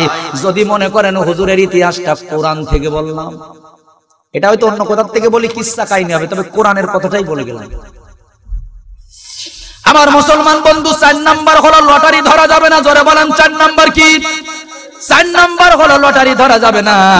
আপনাদের এলাকায় কি লটারি আছে? দুই একজন টিকিট কিনে কপালে লাগায় আর বলে যদি লেগে যায় আর ভ্যাল চালানো লাগবে না। আপনি লটারির টিকিট কাটবেন, সব নামাজ কালাম আপনার ভাইজান শূন্যর খাতায় নেমে আসবে। আল্লাহ বলে, তুমি যদি মুমিন হতে চাও তাহলে লটারির টিকিট কোনোদিন কিনবা না। মাওলা তোমার লাগিয়া কাঁদে আমার প্রাণ, তোমার লাগিয়া কাঁদে আমার প্রাণ, আসো কত দূরে, ও মাওলা দেখা দাও না মোহরে, মাওলা রে, ও মাওলা রে দেখা দাও না মোহরে। বলুন ঠিক কিনা? মুসলমান বন্ধুরা রে আমার, আসুন আরেকটা সিটি আমরা একটু সকলেই পড়ে নেই। কোরআনুল কারীমের 3 নম্বর সূরা, সূরাটার নাম হলো সূরাতুল আলে ইমরান। আমার ভাইরা 4 নম্বর পারা 2 নম্বর সাফা, 6 নম্বর পারা। আল্লাহ রাব্বুল আলামিন বলেন, ইয়া আইয়ুহাল্লাযীনা আমানুত্তাকুল্লাহ হাক্কা তুকাতিহি ওয়া লা তামুতুন্না ইল্লা ওয়া আনতুম মুসলিমুন। তুমি মুসলমান না হয়ে মৃত্যুবরণ করো না। তাহলে বলুন তো, মুসলমান হতে হবে মরার আগে না মরার পরে? সবাই কথা বলেন, মুসলমান হতে হবে মরার আগে না মরার পরে? কিন্তু আমরা মুসলমান হই মরার পরে। বলবেন হুজুর একটু বুঝায় পড়েন। আমার দেশে কিছু মানুষ আসবে, কোরআন কোনদিন শোনে না, ওই জুতুর বল্টুর মতো ইয়ারফোন কানে দিয়ে শুধু আইয়ুব বাচ্চুর গান শোনে। লজ্জা লাগে মুসলমানের বাচ্চা। শোনুনি গান, কিছুদিন আগে বাংলাদেশে আসলো, স্টেডিয়ামে গান গেয়ে গেছে, কথা বলুন ঠিক কিনা? তাকে লক্ষ লক্ষ টাকা দিয়ে বাংলাদেশের ঢাকার স্টেডিয়ামে আনা হলো। অথচ ভাইজান গত বছরের কথা, এই শিল্পী প্রতিবাদ করেছে যে ফজরের আজান বন্ধ করতে হবে, আমার ঘুমের ডিস্টার্ব হয়। এর বাংলাদেশে ঢুকতে দিছে কারা? ফজরের আজান যে বন্ধ করতে চেয়েছে, প্রতিবাদ করেছে, এই শোনুনি গানকে বাংলাদেশে ঢুকতে দিয়ে প্রমাণ করেছে আমি ওর পক্ষের লোক। ভাইজান সত্য কথা বলতে গেলে যেতে হবে কারাগারে। এই আতঙ্কবাজি বিশ্বের ঘরে ঘরে, কথা বলুন ঠিক কিনা? আমার মুসলমান ভাইরা, বলতেছিলাম বাবা, আমার বন্ধুরা, তাহলে মুসলমান হতে হবে মরার আগে। তুমি সারা জীবন কোরআন শুনলে না, কোরআন ভালো লাগে না, তোমার গান বেশি ভালো লাগে, গানই পছন্দ করেছো। আল্লাহু আকবার, যেই তুমি মারা যাবে মসজিদ মাদ্রাসার বিরোধী করবা, আল্লাহু আকবার, কোরআনের বিরোধী করবা। যেই তুমি মারা যাবা, তোমার ছেলে এসে বলবে হুজুর 35টা ছাত্র দেবেন, আমার আব্বার পাশে বসে কোরআন পড়বে। তোমার বাপ জীবনে কোনোদিন মাদ্রাসায় ঢুকলো না, কোনোদিন ছাত্রদের একটা টাকাও দিল না, কোনোদিন আমার ভাইজান একটু কোরআন খুলে দেখলো না যে কোরআন কেমন। যেই বাপ মারা গেছে, ছাত্র বসে বসে খতম করতেছে পাশে। কোরআন পড়তে হবে মরার আগে না মরার পরে? সবাই কথা বলেন, কোরআন পড়তে হবে মরার আগে না মরার পরে? আমার দেশে কিছু কিছু মানুষ আছে কোরআন শুনে মরার পরে। ওই মরা লাশের কোরআন শোনায় কোনো লাভ হবে না। মুসলমান বন্ধুরা রে আমার, আল্লাহ রাব্বুল আলামিন 104 খানা কিতাব নাজিল করেছেন। 103 খানা কিতাবের নবীকে বললেন, ও কিতাবের নবী ঈসা নবী, তোমার কিতাবের দায়িত্ব তোমার, মুসা নবী তোমার কিতাবের দায়িত্ব তোমার। শুধুমাত্র কোরআনের নবীকে ডেকে বললেন, কোরআনের নবী, ইন্না নাহনু নাযালনা যিকরা ওয়া ইন্না লাহু লাহাফিজুন, তোমার কোরআন হেফাজতের দায়িত্ব আমি আল্লাহ নিয়ে নিলাম। তাহলে কোরআন হেফাজতের দায়িত্ব কে নিয়েছেন? আপনাদের এলাকায় যদি স্বর্ণ থাকে, হীরামণি মুক্তা থাকে, এটা হেফাজত করার আলমারি আছে না নাই? ইচ্ছে করলে তো আল্লাহ পাক কোরআন হেফাজতের জন্য আলমারি বানাইতে পারতেন, শোকেস পাঠিয়ে দিতেন কোরআনে, আমার ভাইজান ঘোষণা দিতেন। কিন্তু আল্লাহ দিলেন না, বলে দিলেন শোনো, আমার কোরআন হেফাজত করার জন্য আলমারি হলো হাফেজদের সেনা। আমার শোকেদুল হাফেজ মাওলানাদের কলিজা। কোরআন যেভাবে দামি, এটা হলো কাগজের কোরআন, আর একজন হাফেজে কোরআন হলো জীবন্ত কোরআন। এখন কাগজের কোরআনের দাম বেশি না জীবন্ত কোরআনের দাম বেশি? এই কাগজের কোরআন যদি আগুন দিয়ে জ্বালায়া দেয়, হাফেজে কোরআন কোটি কোটি কোরআন বানাইতে পারবে। মুসলমান বন্ধুরা রে আমার, দুঃখজনক হলো সত্য, আমার দেশের সাকিব আল হাসানকে কত প্রাইজ দেয়া হলো, কারণ বিশ্ব অলরাউন্ডার, এটাও ঠিক আছে। ভাইজান ওই আশাসনীর মুস্তাফিজ ব্যাট করতে পারে না, তার আগে আউটায় শুধু বল করতে পারে। ইন্ডিয়ার সাথে খেলা করে যখন আমার ভাইজান গোটা বিশ্বের বুকে ফেমাস হয়ে গেল, আশাসনীর মুস্তাফিজকে কি পুরস্কার দেয়া হলো আপনি বুঝাইতে পারবেন না। শুধু একটু যাই দেখবেন, সাতক্ষীরার থেকে কোটি টাকা খরচ করে বাড়ি পর্যন্ত বিদ্যুৎ, বিমানবন্দর আসলে ফুলের মালা অভাব নেই। লক্ষ লক্ষ ভক্ত আজকে মুস্তাফিজের হয়ে গেছে। খুলনার খালিশপুরের মেহেদী হাসান মিরাজ 19টা উইকেট নিল 3টা টেস্ট ম্যাচ খেলে। আমার ভাইজান ওর সম্মান বেড়ে গেল। আমার দেশ থেকে ঘোষণা দেওয়া হলো খুলনায় দামি জায়গা দেখে ওর বাড়ি বানাই দেও, বাড়িও বানানো হলো। গোপালগঞ্জের এক ভ্যানওয়ালা আমার প্রধানমন্ত্রীকে নিয়ে 5 মিনিট গেছে, ওরে ভাইজান নৌবাহিনীতে চাকরি দেওয়া হয়েছে, 4 পাস। কথা বলেন না কেন? দরকার আছে, কারণ এদের সম্মান দেওয়ার দরকার। মুস্তাফিজ যদি সম্মান পায়, মেহেদী হাসান মিরাজ যদি সম্মান পায়, এর রাঙামাটিবাসী আপনারা বলুন তো, আজকে গোটা বিশ্বের 80টা দেশের সাথে চ্যালেঞ্জ করে আমার দেশের সোনার ছেলেরা সাকিব আল হাসান, তরিকুল ইসলাম, আমার ভাইরা নাজমুস সাকিব, এইরকম অনেক কোরআনের হাফেজেরা গোটা বিশ্বের সাথে চ্যালেঞ্জ করে 1 নাম্বার প্রমাণ করেছে। এদেরকে পুরস্কার দেওয়ার দরকার আছে না? না, এটা ছেড়া খেতে হতো, এদের কবলে জুটলো না। কষ্ট হয় আপনাদের? দেওয়ার দরকার আছে না? নাই? আমার মুসলমান বন্ধুগণ, এই জন্য বলতেছিলাম, বাবা কোরআন যদি পড়তে হয়, দেখতে হয়, মরার আগে দেখতে হবে। মরার পরে দেখে কোনো লাভ হবে না। আতর মাখা সুন্নাত বিশ্বনবী মেখেছেন, সাহাবীরা মেখেছেন, তাবিনরা মেখেছেন। আতর মাখা যদি সুন্নাত হয়, আপনারা বলুন তো আতর মাখতে হবে মরার আগে না মরার পরে? আপনারা মাখেন তো? সাহাবীদের শরীর থেকে ঘিরান আসতো আতরের, আর আমাদের শরীর থেকে ঘিরান আসে গোপাল বিড়ির। কথা বলেন না কে? 2-1 মুরব্বি আসে, বুড়ো খাটাস, এখনো পর্যন্ত দেখেছেন? বন্ধুরে আমার, মেহেরপুরে মাহফিল করতে গেলাম, হাজার হাজার বিঘা সবজি চাষ। আমি বললাম, ভাই সবজি লাগাইছেন, ঘেরা বেড়া নেই কেন? বলে হুজুর এ সবজি না, সব তামাক গাছ, এ কোনো ছাগলে খায় না, গরুতে খায় না, জানোয়ারে খায় না। আমি বললাম কারা খায়? বলে বিড়ি বানায় মানুষই খায়। যে জিনিস ঘেরা বেড়া দেওয়া লাগে না, গরু ছাগলে খায় না, ওই জিনিস মানুষে বাথরুমের মধ্যে আছে না? নাই? আমার মুসলমান বন্ধুরা, তাহলে বলতেছিলাম সাহাবীদের শরীর থেকে আসতেন আতরের ঘেরান। আতর যদি মাখতে হয় মরার আগেই মাখতে হবে।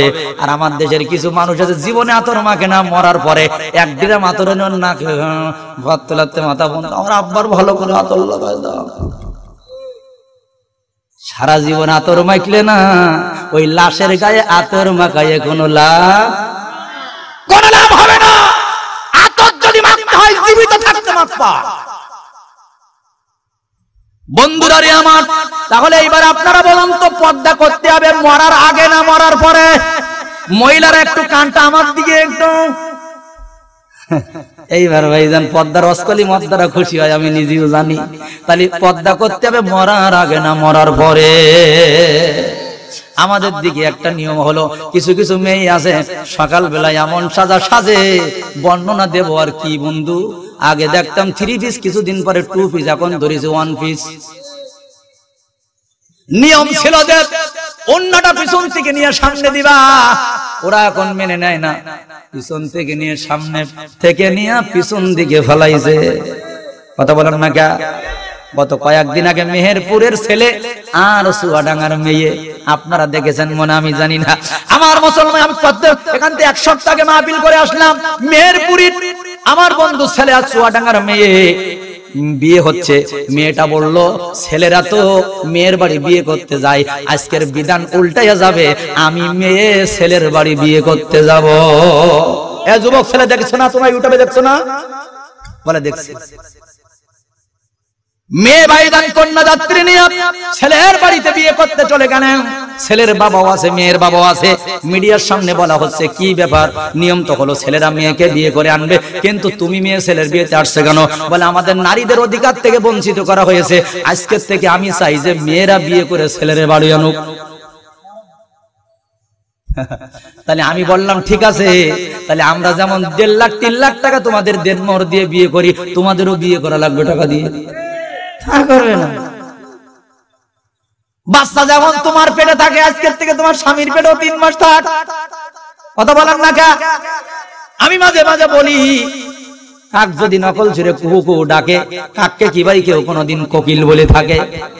নাপিত যদি রাজার পোশাক গায়ে দিয়ে বলে আমি হলাম দেশের রাজা, দেশটা কি আর চলে? কামার যদি কুমার সেজে পিটাইলো আর গাতে, পড়বে না যে কামার হতে পড়বে ঠোসা হাতে। কিছু কিছু মেয়েদেরকে পুরুষ হতে দেখি যত চেষ্টা করুক থাকবে তিন জিনিস বাকি। কয় জিনিস? যতই পুরুষ হতে চাবে তিন জিনিস বাকি থাকবে।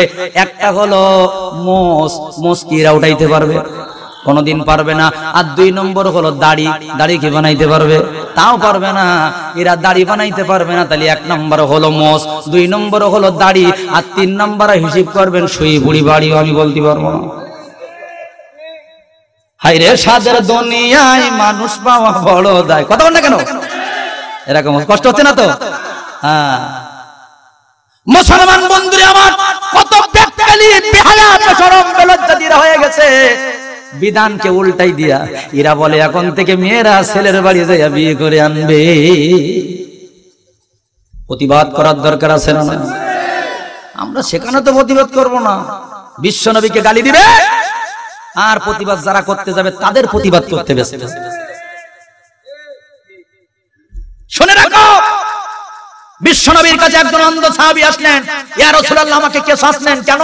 আমার স্ত্রীকে মেরে ফেলেছে, 2টা বাচ্চা, কলিজা দিয়ে ভালোবাসি, হুজুর আপনাকে গালাগালি করে, আপনার কটূক্তি করে, এই হলো অপরাধ, আর কোনো অপরাধ নেই, আন্দাজে মারলাম, মারা গেছে, আমাকে মেরে ফেলেছে, কি শাস্তি? রাসূল বললেন, রাসূলকে গালি দেওয়ার যদি কেউ দেয়, রাসূলকে নিয়ে কটূক্তি করে, তার হত্যা করলে তার কোনো বিচার হবে না। সুবহানাল্লাহ। রাসূলকে গালি দিয়ে কটূক্তি করলে সে হত্যার বিচার নাই। মুসলমান যদি তুমি হয়ে থাকো, আওয়ামী লীগ বিএনপি জাতীয়বাদী যে দল করো না কেন, ভোলার মাটি থেকে বিশ্ব নবী গালি দেওয়ার পরে যারা প্রতিবাদ করেছে, যারা তাদের বুকে গুলি করেছো, মামলা দিয়েছো, তুমি কোরআনকে অবমাননা, কোরআনের বিধানকে অমান্য করেছো, তোমার বিচার আল্লাহর আদালতে হবে। কথা মনে রাখার দরকার। আমার মুসলমান ভাইয়েরা, বলতেছিলাম মহিলাদের কথা, খালি পর্দা যদি করতে হয় মরার আগে না মরার পরে। কিছু কিছু মেয়ে আছে দেখবেন এমন সাজা সাজে, আমার ভাইরা, আমার বন্ধুরা, ইচ্ছে করে করে নিজের শরীরগুলা, বিশেষগুলো অঙ্গগুলো ছেলেদের দেখাইতে চায়। আমার দেশের ছেলেরা বলে, হুজুর এরা যেদিন থেকে হয়েছে আগলা, ওই দিন থেকে আমলা হয়ে গেছে পাগলা। বন্ধুরি আমার, এই মেয়েটা দুপুর পর্যন্ত এমন সাদা সাজে এলাকায় ঘুরেছে, দুপুরের সময় যদি মারা যায়, বিকাল বেলা লাশটা ঢেকে রাখলো। আমি মৌলবি যে যদি বলি মুখ না, মুখ দেখানো যায় না, মাইনাকের মুখ, দুপুর আগে কিটকিট করলো কারো, দুপুরের আগেও দুপুর পর্যন্ত কিটকিট করে বেড়ালো, আর এখন মরার পরে কি সুন্দর পর্দা, 2-1 মৌলবিকে ঢেকে দাও, মহিলাকে লাশ কেউ দেখতে না, দুপুর পর্যন্ত কি করলো? আমার মুসলমান ভাইয়েরা, মা বোনেরা, পর্দা যদি করতে হয় তোমারও পর্দা করা লাগবে। ও মা, পর্দা যদি করতে হয় পর্দা করতে হবে মরার আগে। ওই মরার পরে লাশের পর্দা করে ভণ্ডামি করা যাবে না। পর্দার শুনলে হাসে আধুনিকা নারী, এই মৌলবীদের অজমেনি কেমনে চলতে পারি? আমার সাথে রূপ জৈবন হবে মূল্যহীন, 1 নিমিষে 1000 প্রেমিক হবে যে বলেন। আই বুড়িয়ার লিপস্টিক মুখে যত বাহার, ডাস্টবিনে সব ফেলতে হবে, সময় নেই যে আর। মন মাতানো ঘিরানার হাঁটা চলা দেখে, এই জন্য পিরায় ওদের এসিড মারে মুখে। আমায় মুখি মারে না কেন, তোর মুখি মারে কেন? আমি আমার মা বোনদেরকে বলি, মা, 2 রকম শামুক দেখা যায়। আপনারা দেখবেন একরকম ঝিনুক দেখা যায়।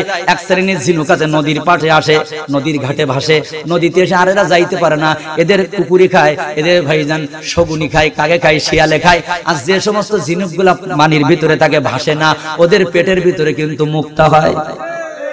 মহিলারা হলো 2 প্রকার। এক শ্রেণীর মহিলা আছে, এরা বাজারে ভাসিয়ে বেড়ায়, এরা দেখবেন বাজারে ভাসে আর পার্কের মধ্যে বসে বসে বন্ধুর নিয়ে হাসে। এদের মাঝে মাঝে আমার দেশের সোনার ছেলেরা সিঁড়ি সিঁড়ি খায়, এমন ছেঁড়া ছেড়ে যে শরীরে কাপড় চোপড় থাকে না। কিন্তু যে সমস্ত মহিলাগুলো পর্দার ভিতরে থাকে, এদের পেটের ভিতরে আল্লাহ পাক ওলি হাফেজ মাওলানা মুফতি মুহাদ্দিসের দিয়ে দেয়। মুসলমান বন্ধুরা রে আমার, এই জন্য আমি শুধু মা বোনদেরকে একটা কথা বলে যাব, মা, বিশ্বনবী বলেন, জাওজাতুন মুমিনাতুন তুইনু আলাল ঈমান, একজন মুমিনা নারীর ঈমানের দাম গোটা বিশ্বের রাজত্ব করা সে আল্লাহর কাছে দামি। বলুন সুবহানাল্লাহ।